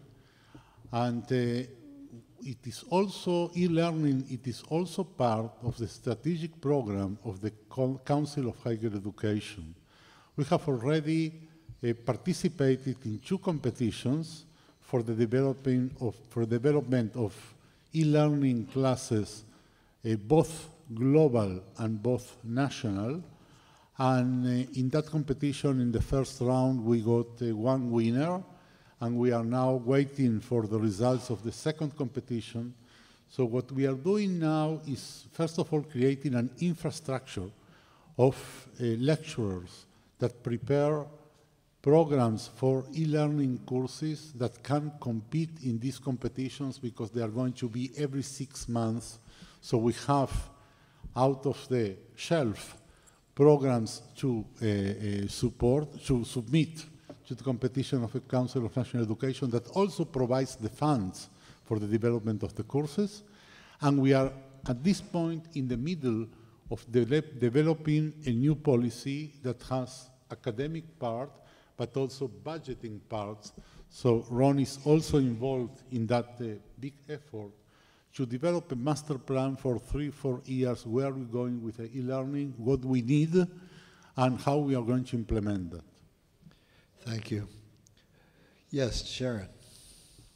This question is also for Gustavo. I understand that attracting international students is also an important way of really expanding the University of Haifa's reputation internationally. What steps are being taken to attract international students to the University? The question was directed at Gustavo regarding the status of the International Student Program. Yes. Right from the beginning of my position, I nominated Professor Gad Barzilai that was the Dean of the Faculty of Law, as the Vice Rector in charge of international programs. And he's actually heading the International School of the University. We are in many ways expanding the number of international students. We are working with our partners in China to bring more students from China. I have been in a visit of the President of Israel with members of higher education in India, and we are starting to develop plans with them. We are going to have many visits now. And personally, I came back from Argentina 2 weeks ago, where I signed an agreement with the Rabbinical Seminar of Latin America, in which they will send to us students to get an undergraduate degree in the history of the Jewish people. That will give us another area in the world where we can bring students. In general, our policy is restricted to improve the recruitment for MA programs all over the world, from the Jewish communities, but also from India and China. Increase the number of doctoral and postdoctoral students, and we are creating facilities for that. And there is some achievements already this year. As I heard, the enrollment to our international programs has increased by 20 to 30%. Some of the programs are really very strong, and they have the life of themselves also. There was another question, yes?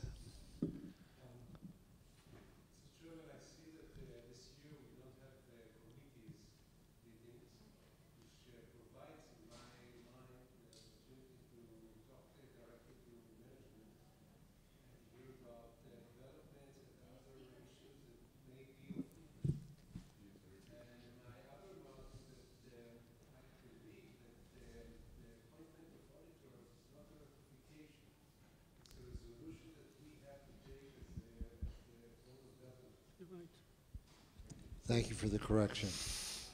So before we adjourn, we will address the question of the auditor as a resolution, as a forum. But the more salient point is that this format, the implicit criticism is that there's not enough opportunity for interchange between the management and the committee and the Board of Governors.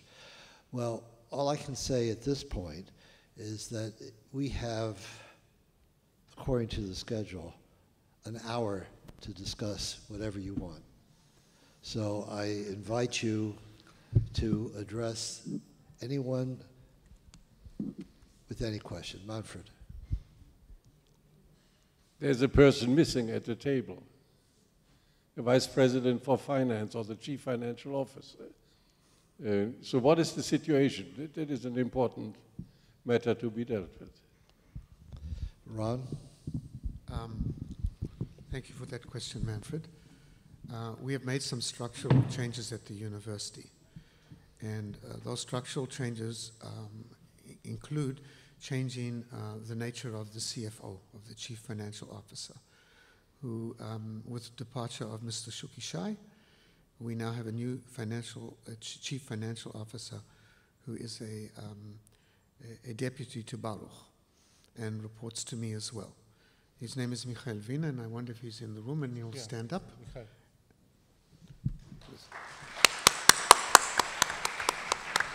Michael is also here, and will any questions that neither Baruch nor I can answer, he will provide us with the response. This is part of our effort to streamline the university and make it more efficient. There will be other deputies appointed in the future.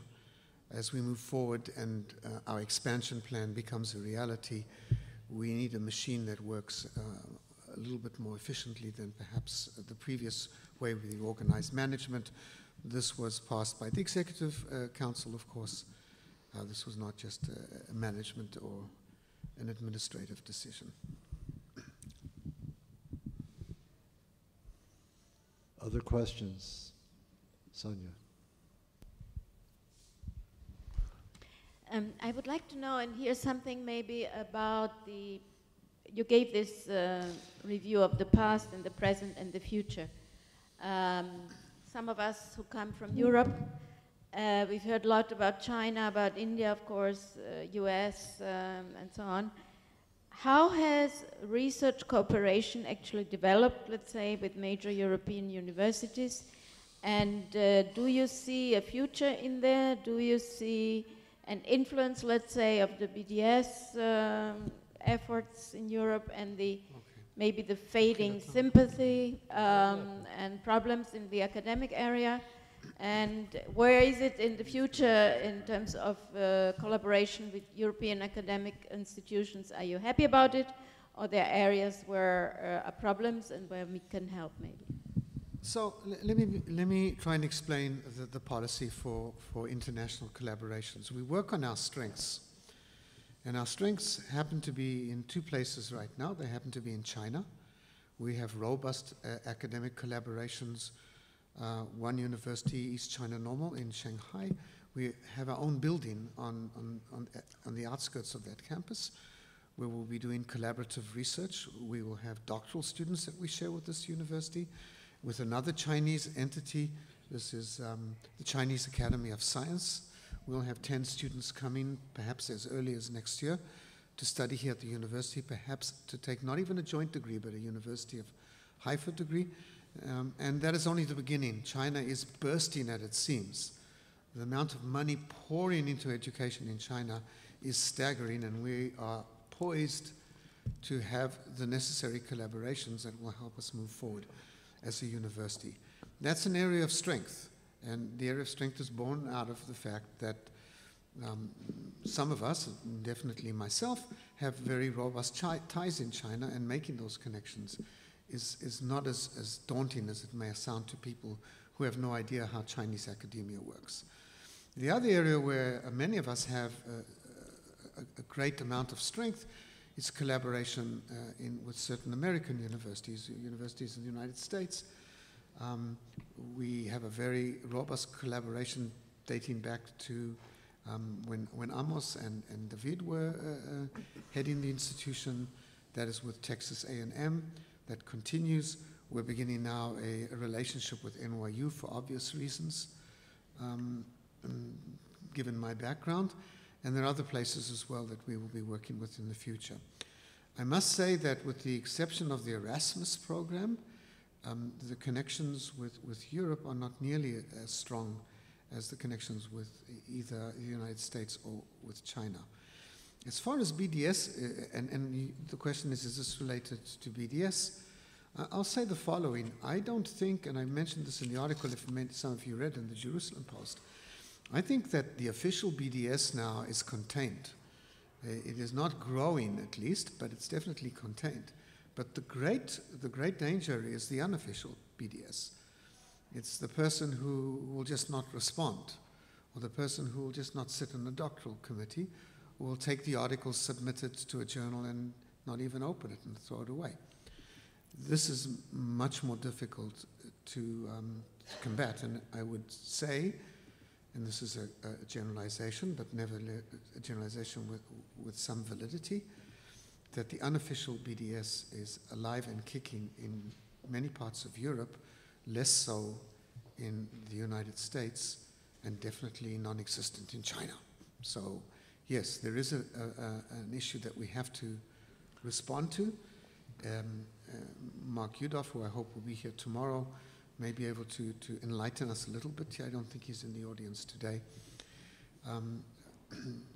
The effort in the United States to contain BDS is I think, working pretty well. In Europe, it is a bit more of a challenge. I just want to add to that it's not that the university is not collaborating in terms of research with Europe. We participate in all the programs of the European Social Research Council, Science Council. We also continue collaborating with binational programs like the DEEP and the GIF. And of course, that many of our researchers have links with Europe, but this is more at the level of researchers oriented.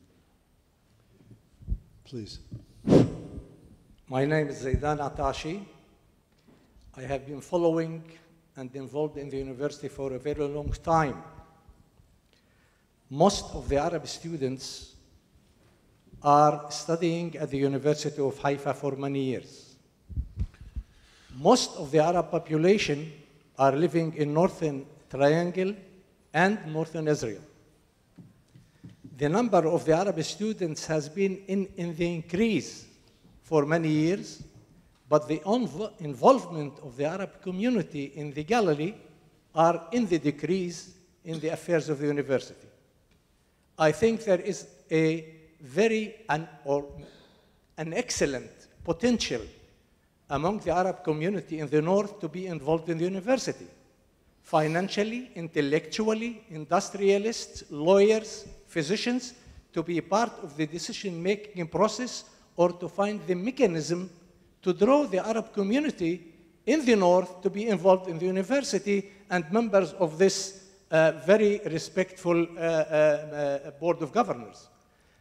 There is a great potential among the Arabs, and I hope that it is a proposal that I mentioned to Professor Rubin 2 weeks ago. We cannot continue to neglect the Arab community and only to accept Arab students. We have the Arab leadership to be involved here, businessmen, everyone. And I think that the university can find the mechanism how to approach the Arab community in northern Israel to be potentially active at the university and its development. Thank you. Thank you. Thank you, Zaidan. We've spoken about this before, of course, and we fully acknowledge that we can do a better job. We should be doing a better job than we do right now. And as we move in a more forceful manner into the north of the country and we establish a foothold, at least one foothold in the immediate future, outside of Haifa and in the north, that comment will resonate as we move forward. I will say this in general, we would definitely hope to find among the Arab leadership, many of them, some of them on our board, but not enough, obviously, contributors, both financially and with their time, to this effort. There's no doubt about it. I will take this opportunity to let the members of the board know here that for the very first time, we have a group of Palestinian Americans who openly support the university financially. In the past, we've had Palestinians living in the diaspora supporting the university in one way or another, but usually in a very clandestine fashion.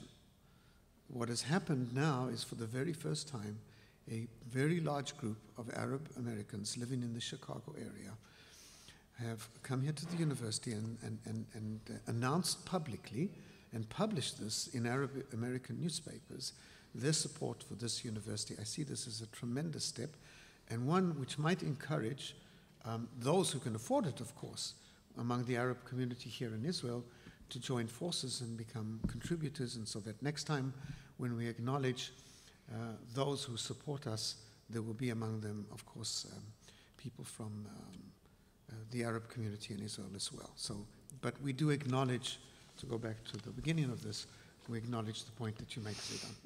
Actually, please. My name is Bahij Mansour. I would like to ask Professor Ron again about the BDS, the boycott.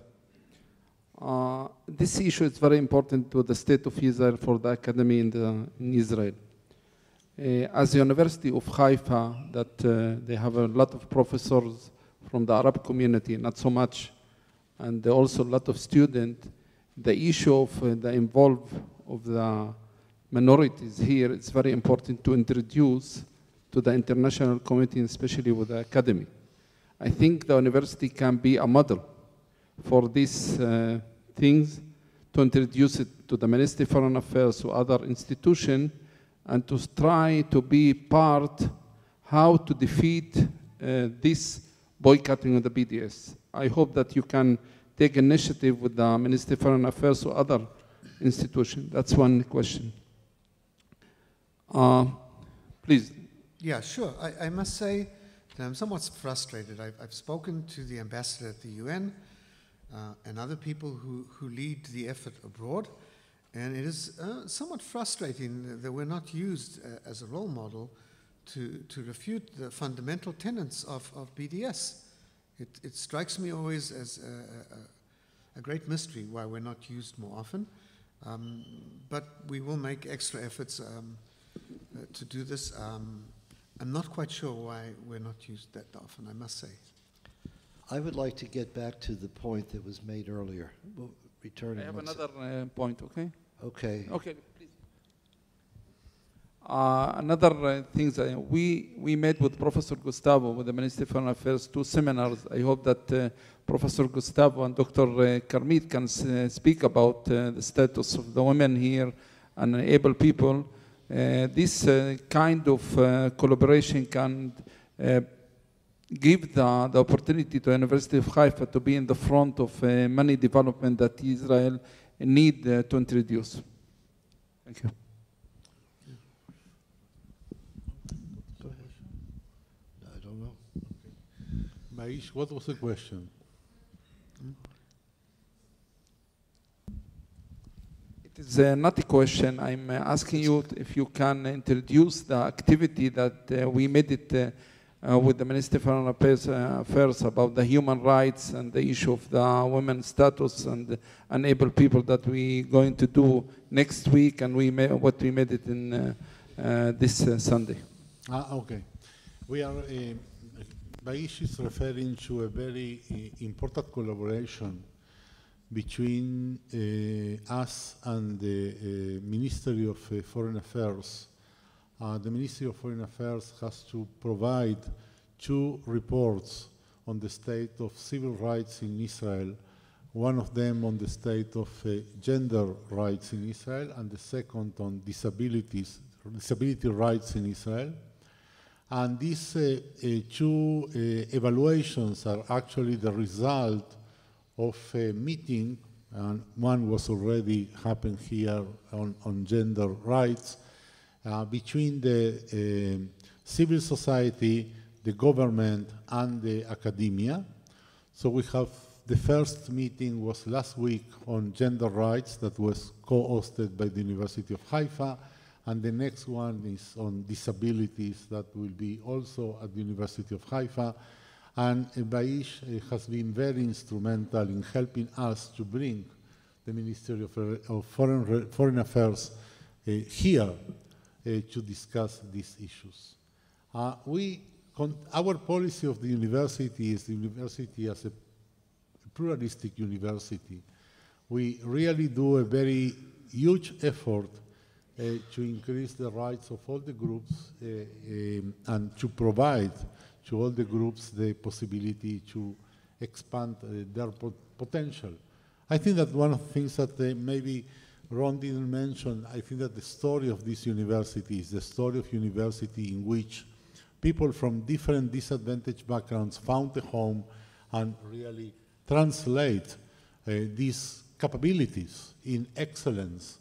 And I think that Karin is the last example, but we have at the very beginning of the university other examples like Professor Sami Smocha, like Professor Asher Kuriat, that were probably as Oriental professors or Eastern professors, Sephardi professors, could get easily a job at the University of Haifa and much less easy in other places. The same regarding Arab professors. I think that I really feel a little bit embarrassed to mention Faisal, because Faisal actually was nominated and got the job of a dean in complete legitimate terms, not because and not despite, just because he's a very capable person. But nobody stopped that, and nobody even think that that we have to have a different person. And I think that one of the very, very, very examples of the position of our university was today. Although it is the Rector Prize, but I was not involved in the nomination and the election of the Rector's Prize. It was a committee, a university committee made up of professors of the university that went through each nomination after the other. And as you say, as you can see, in this university this year, our best researchers are women, and our best excellent teacher is an Arab, and that was just because they are excellent. Is it relevant to this particular issue? Because I want to make a comment. I take very seriously your point. And the question that I'm struggling with now is how best to address it in a serious way. Muli,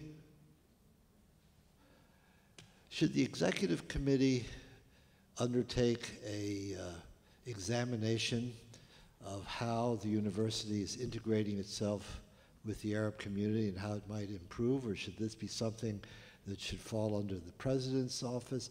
I think the Board of Governors would appreciate a evaluation and perhaps a program for increasing the integration of the university with the Arab population, especially as we're moving north. Go ahead.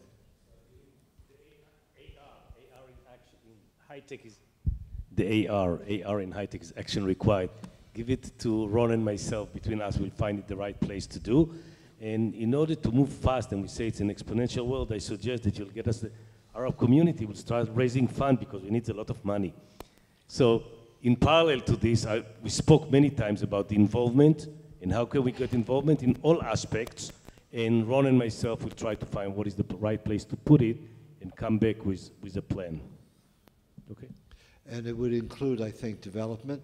Yariv, it would be very important, I think. It's been a neglected area. You're absolutely correct. And we must reach out. You want to make a comment, Yariv, on this? I think the President would present tomorrow the master plan for next 5 years.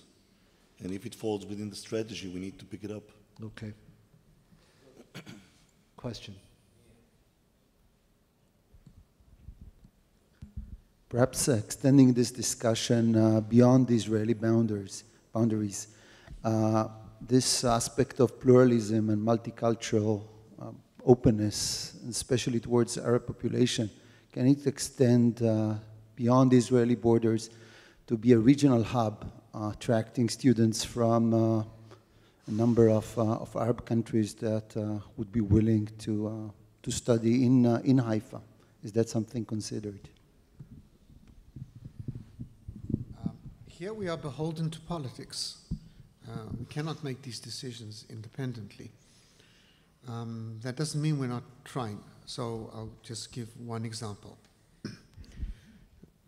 Over the recent years, there's been somewhat of a miraculous birth of a private university in Jenin. It is such an incredibly important university that today it attracts thousands and thousands of Israelis to study there, right, Faisal? Thousands.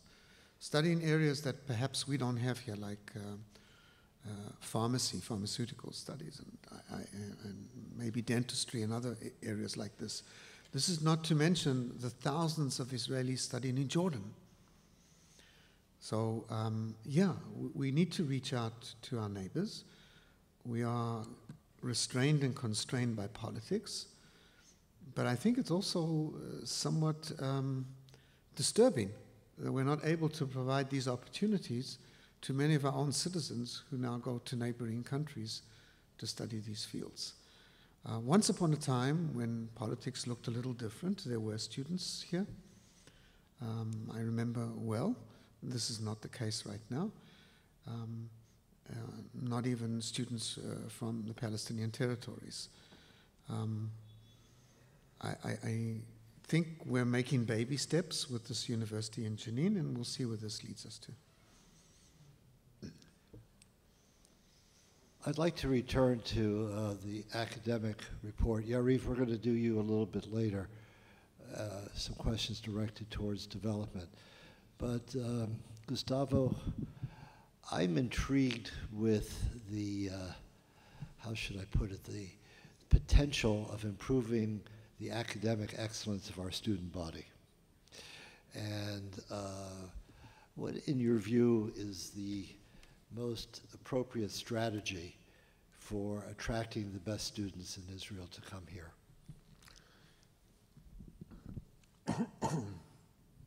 We are doing many steps in the recruitment today, in these days. One of them, we are offering scholarships for students that enroll in our university with a very high grade in the psychometric exam, even if they are shifting or moving from another institution. So that's one avenue of scholarships. The second avenue, we are offering a program for excellent students in which they can complete in 2 years a BA degree that combines one department in the social sciences and one in the humanities. And the program has been advertised only recently. We got the approval of the board, the Council of Higher Education. It is 2 years, but 6 semesters, which means that they will study very intensively also in the summer. And I think that this program will be very attractive to very... Is that unique to Haifa? Yes, at this point, as far as I know, yes. There are some colleges that offer the same program, but not the same high quality and not the same commitment to excellence as we have. So these are the two things, and we are still doing a lot of thinking of how to attract better students to our university. Let's talk for a moment about the legal clinics. Tammy, do you want to comment? There are 2 paragraphs in the rector's report on the on the law clinics. I think the board would be interested to know the status of that.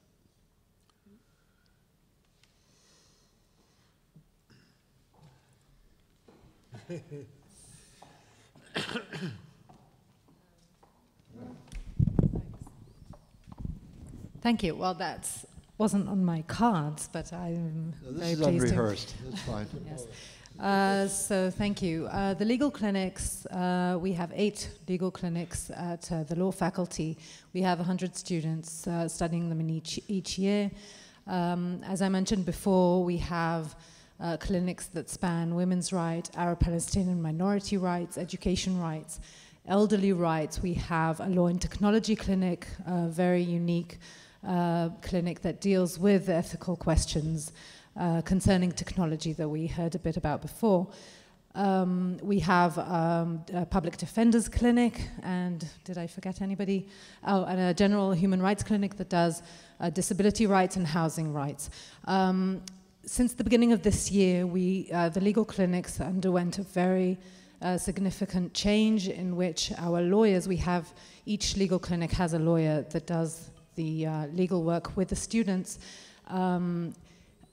So from the beginning of this year, thanks to a very swift and determined work by President Robin and Professor Gustavo Mesh and all the other members of the leadership of the university, the clinics underwent a change in which the lawyers went up to 100% working hours, and a very significant also raise in their salaries, which put us in the first row with other universities in Israel. Since this process, we have seen an amazing, really, I can't tell you how dramatic the change has been in terms of the activities of the clinics. We are able to do so much more, both in terms of legal education and the service we can give our students, the mentoring, the discussions, the theorizing about law and about the legal actions that they do, and both in terms of the actual legal activities that we do. We deal with many hundreds of cases of real clients, mostly from discriminated groups and disadvantaged groups in Israel, especially in the north, but also from around the country. We have put forward about 15 big legal cases to courts, many legislative amendments, lots of policy reports, and of course just dealing with small individual cases of clients from all around Israeli society. Are there questions for Tammy?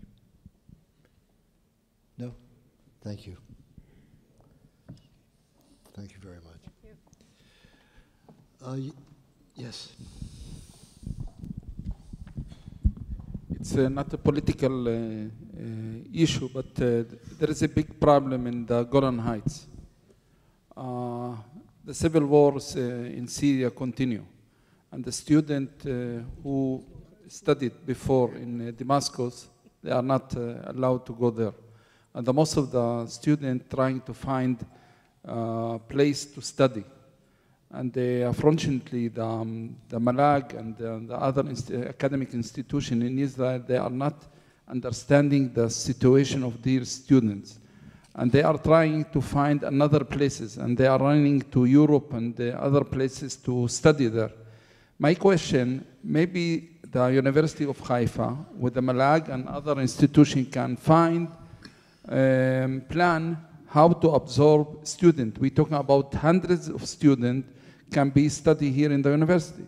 And I think can be a plan coming from this university. So we don't have a foreign policy. We're a university in this country, and we have to follow the lead of the government in this particular issue. There have been issues here. Let me just mention, tomorrow we will be talking about Rambam. Rambam and Nahariya and other hospitals in Tzfat as well have been opening their doors to many of the wounded in the Syrian conflict.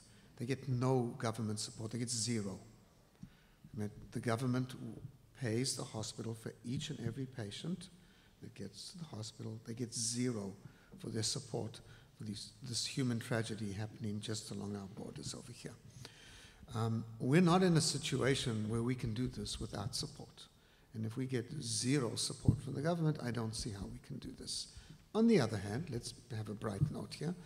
There is an institution that we will start working with in the future to help them if possible. It's called the University of the People. It's an online university. And it's a very good one. And it's run out of the United States by somebody called Shai Reshef, who is an Israeli entrepreneur. And we have not discussed this yet among ourselves, but they've asked us for assistance in providing professors for online courses, for administrative issues, and probably that's the best way we can assist. We cannot have our own foreign policy. Doesn't work. You're a diplomat, and I'm sure you appreciate that comment. Sonia? Yes, I'd just like to ask another question because we don't have the committees this year. What about the students? Is there anybody here from the students to report to us on the issues and developments, and if there are any problems they have on the mind? Because normally there would be a student committee, and so we don't see them, we don't hear them. So members of the student leadership are in the audience. I don't know if they have any comments. Okay, gentlemen, we would like to have a short summary of the student union, student interests, student concerns. אתה רוצה להגיד משהו? Can one of you give us something? Well, thank you for the opportunity. We didn't expect it. Actually, what we are trying to do this year is finding new ways to talk to our students and to find whatever they want. And we found it to be a lot of events on campus. I think that only this year, this is the first year that we took in advance to do 2 events in a week, so more students can take part of them. And do you have anything else you want to say? We try to get our students to be more part of the community in Haifa, so they can just help and volunteer in all the communities in Haifa. Hi, hello everybody. Actually, if someone wants to hear more information, we have a stand out of here, so we'll be there to answer questions. Okay. Let me just add, for those who don't know, that 3 members of the student union are members of the University Senate and have full voting rights and are full members of the University Senate, therefore have an ability to influence all of our major decisions taking place here at the university. We have a new Dean of Students, by the way, since you raised the issue of students, Jenny Coleman,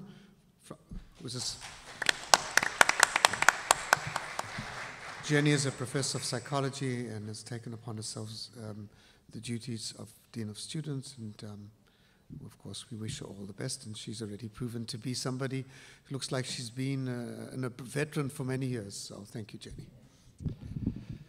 Yariv, I have questions, and I'm sure the board has other questions. First of all, let's talk a little bit about donor recognition. Can you remind me, because, and everyone else maybe, I don't know, what the Brenner Mirador Memorial is, and it's under some background? It is under construction. What is it? We presented last year at the committee meeting. It's a try to visualize an open space next to the multi-purpose building where you would have, it's difficult for me to explain, like roads or it's not even parks, like dry rivers was the concept, where along the banks you'd have different categories of donors and different plaques, similar in concept to what we did with the donors wall at the 700 gallery next to the library. It is under construction already. Since it is a construction site, I advise you not to try and walk yourself through or into the premise, and it will be finished in a few months. So the donor garden is under construction? Yes. But I'm asking about the Mirador Memorial. What is that? This is, we have to go back to the Yom Kippur War. And the Brenner Mirador are 2 families who established a very, very generous scholarship fund, which basically it was to commemorate the schoolmates of their own children who died during the Yom Kippur War. And for many, many years, the university is awarding a couple of dozen scholarships a year, as a matter of fact, to worthy students. And we're having a ceremony, and the family the families, plural said, used to come. Children, the grandchildren, friends. What happened over the years, remember it's 1973, people are dying out. And about a year ago, the families came to me and said, we would like to reconsider the entire concept of this annual meeting. How about we would continue with the awarding of the scholarship, but we would cross out, we would have no annual ceremony anymore with the associated costs, obviously. And instead of that, we'll construct some kind of a memorial site. We would engrave all the names of those fallen soldiers, and this is what we decided to do. Thank you. And where will that be located? I'm sorry? Where will it be In located? the Scenery Road. We can show it to you. Yeah, that's fine. Okay, so Yariv, tell us about fundraising and your view of how we are doing. Because I see the numbers. I just don't know if you're satisfied with these numbers. Unfortunately, you're in the business where you never can be satisfied. But that's You answered your own question. No, seriously, why don't you give us a perspective on the fundraising? So obviously we are reporting about the previous year. Yeah. We are reporting about the previous year. Every time we've sent the portfolios in advance, those of you who have it, we've compared the two last working years, 2014-15 to 2015-16, and we had an increase of 22% in what we call money in the bank, and we had a total support increase of 15%. I just want to remind you why we have those discrepancies for those who are not into the numbers. We have three different categories, the way we book it or the way we report it. And by the way, try to remember the university books it in one way, but the societies, the friends of all over the world, or as a matter of fact, it's not they do book it differently because of local accounting procedures and fiscal year. So when the university is counting their numbers, it's always October 1st through the end of September. It's not January to December or any other system that other countries might have. We have three different kind of, if you want, philanthropic dollars that we are considering. The straightforward philanthropy dollars. This is money in the bank. Someone gives a gift. This gift is being transferred to the university. It's being booked, and we can report it and identify it one-to-one. That's the increase of 22% that we had over the last 2 years. The second category, we call it indirect donations, which means, that if someone is helping one of the societies, for instance, and that money is being kept overseas as far as the university is considered, the university is not allowed to book it as a gift within our books, within our fiscal system. But we want to acknowledge the gift and want to acknowledge the society for raising that kind of money. So we book it differently. And last year we have a decrease of 11%. It is not, by the way, it's not big money. The difference was $100,000 between those 2 years globally, just to put it in perspective. The third, and I think this is a very, very interesting portion of our work, and we'll be discussing Carmel on Thursday morning, if I remember correctly, it is other resources. If someone gives money through our system or donates money through our system to activities like Carmel Innovations, again, I cannot book it usually as philanthropic dollars. It's an investment. So we have to book it differently, but again, I want to acknowledge the donor for doing this. This is why we're having those three different kind of flavors with full transparency. What I think, and we've just seen in the last couple of weeks, is that the cooperation between Carmel and my department is going very, very, very good. We see increase in interest of people using our infrastructure, global infrastructure of the societies, of the friends of, to expose Carmel to potential donors. If I remember correctly, last year we had events in the UK, in the US, and in Switzerland last September when Manfred, who just left, I asked Manfred to represent us in Zurich. I was unable to travel. And this is the way that we are opening up the university to other potential givers. And this is why I call it givers, not necessarily a donation, but this is resource for money, and money is money. Right. Are there questions for Yariv? Yes, sir.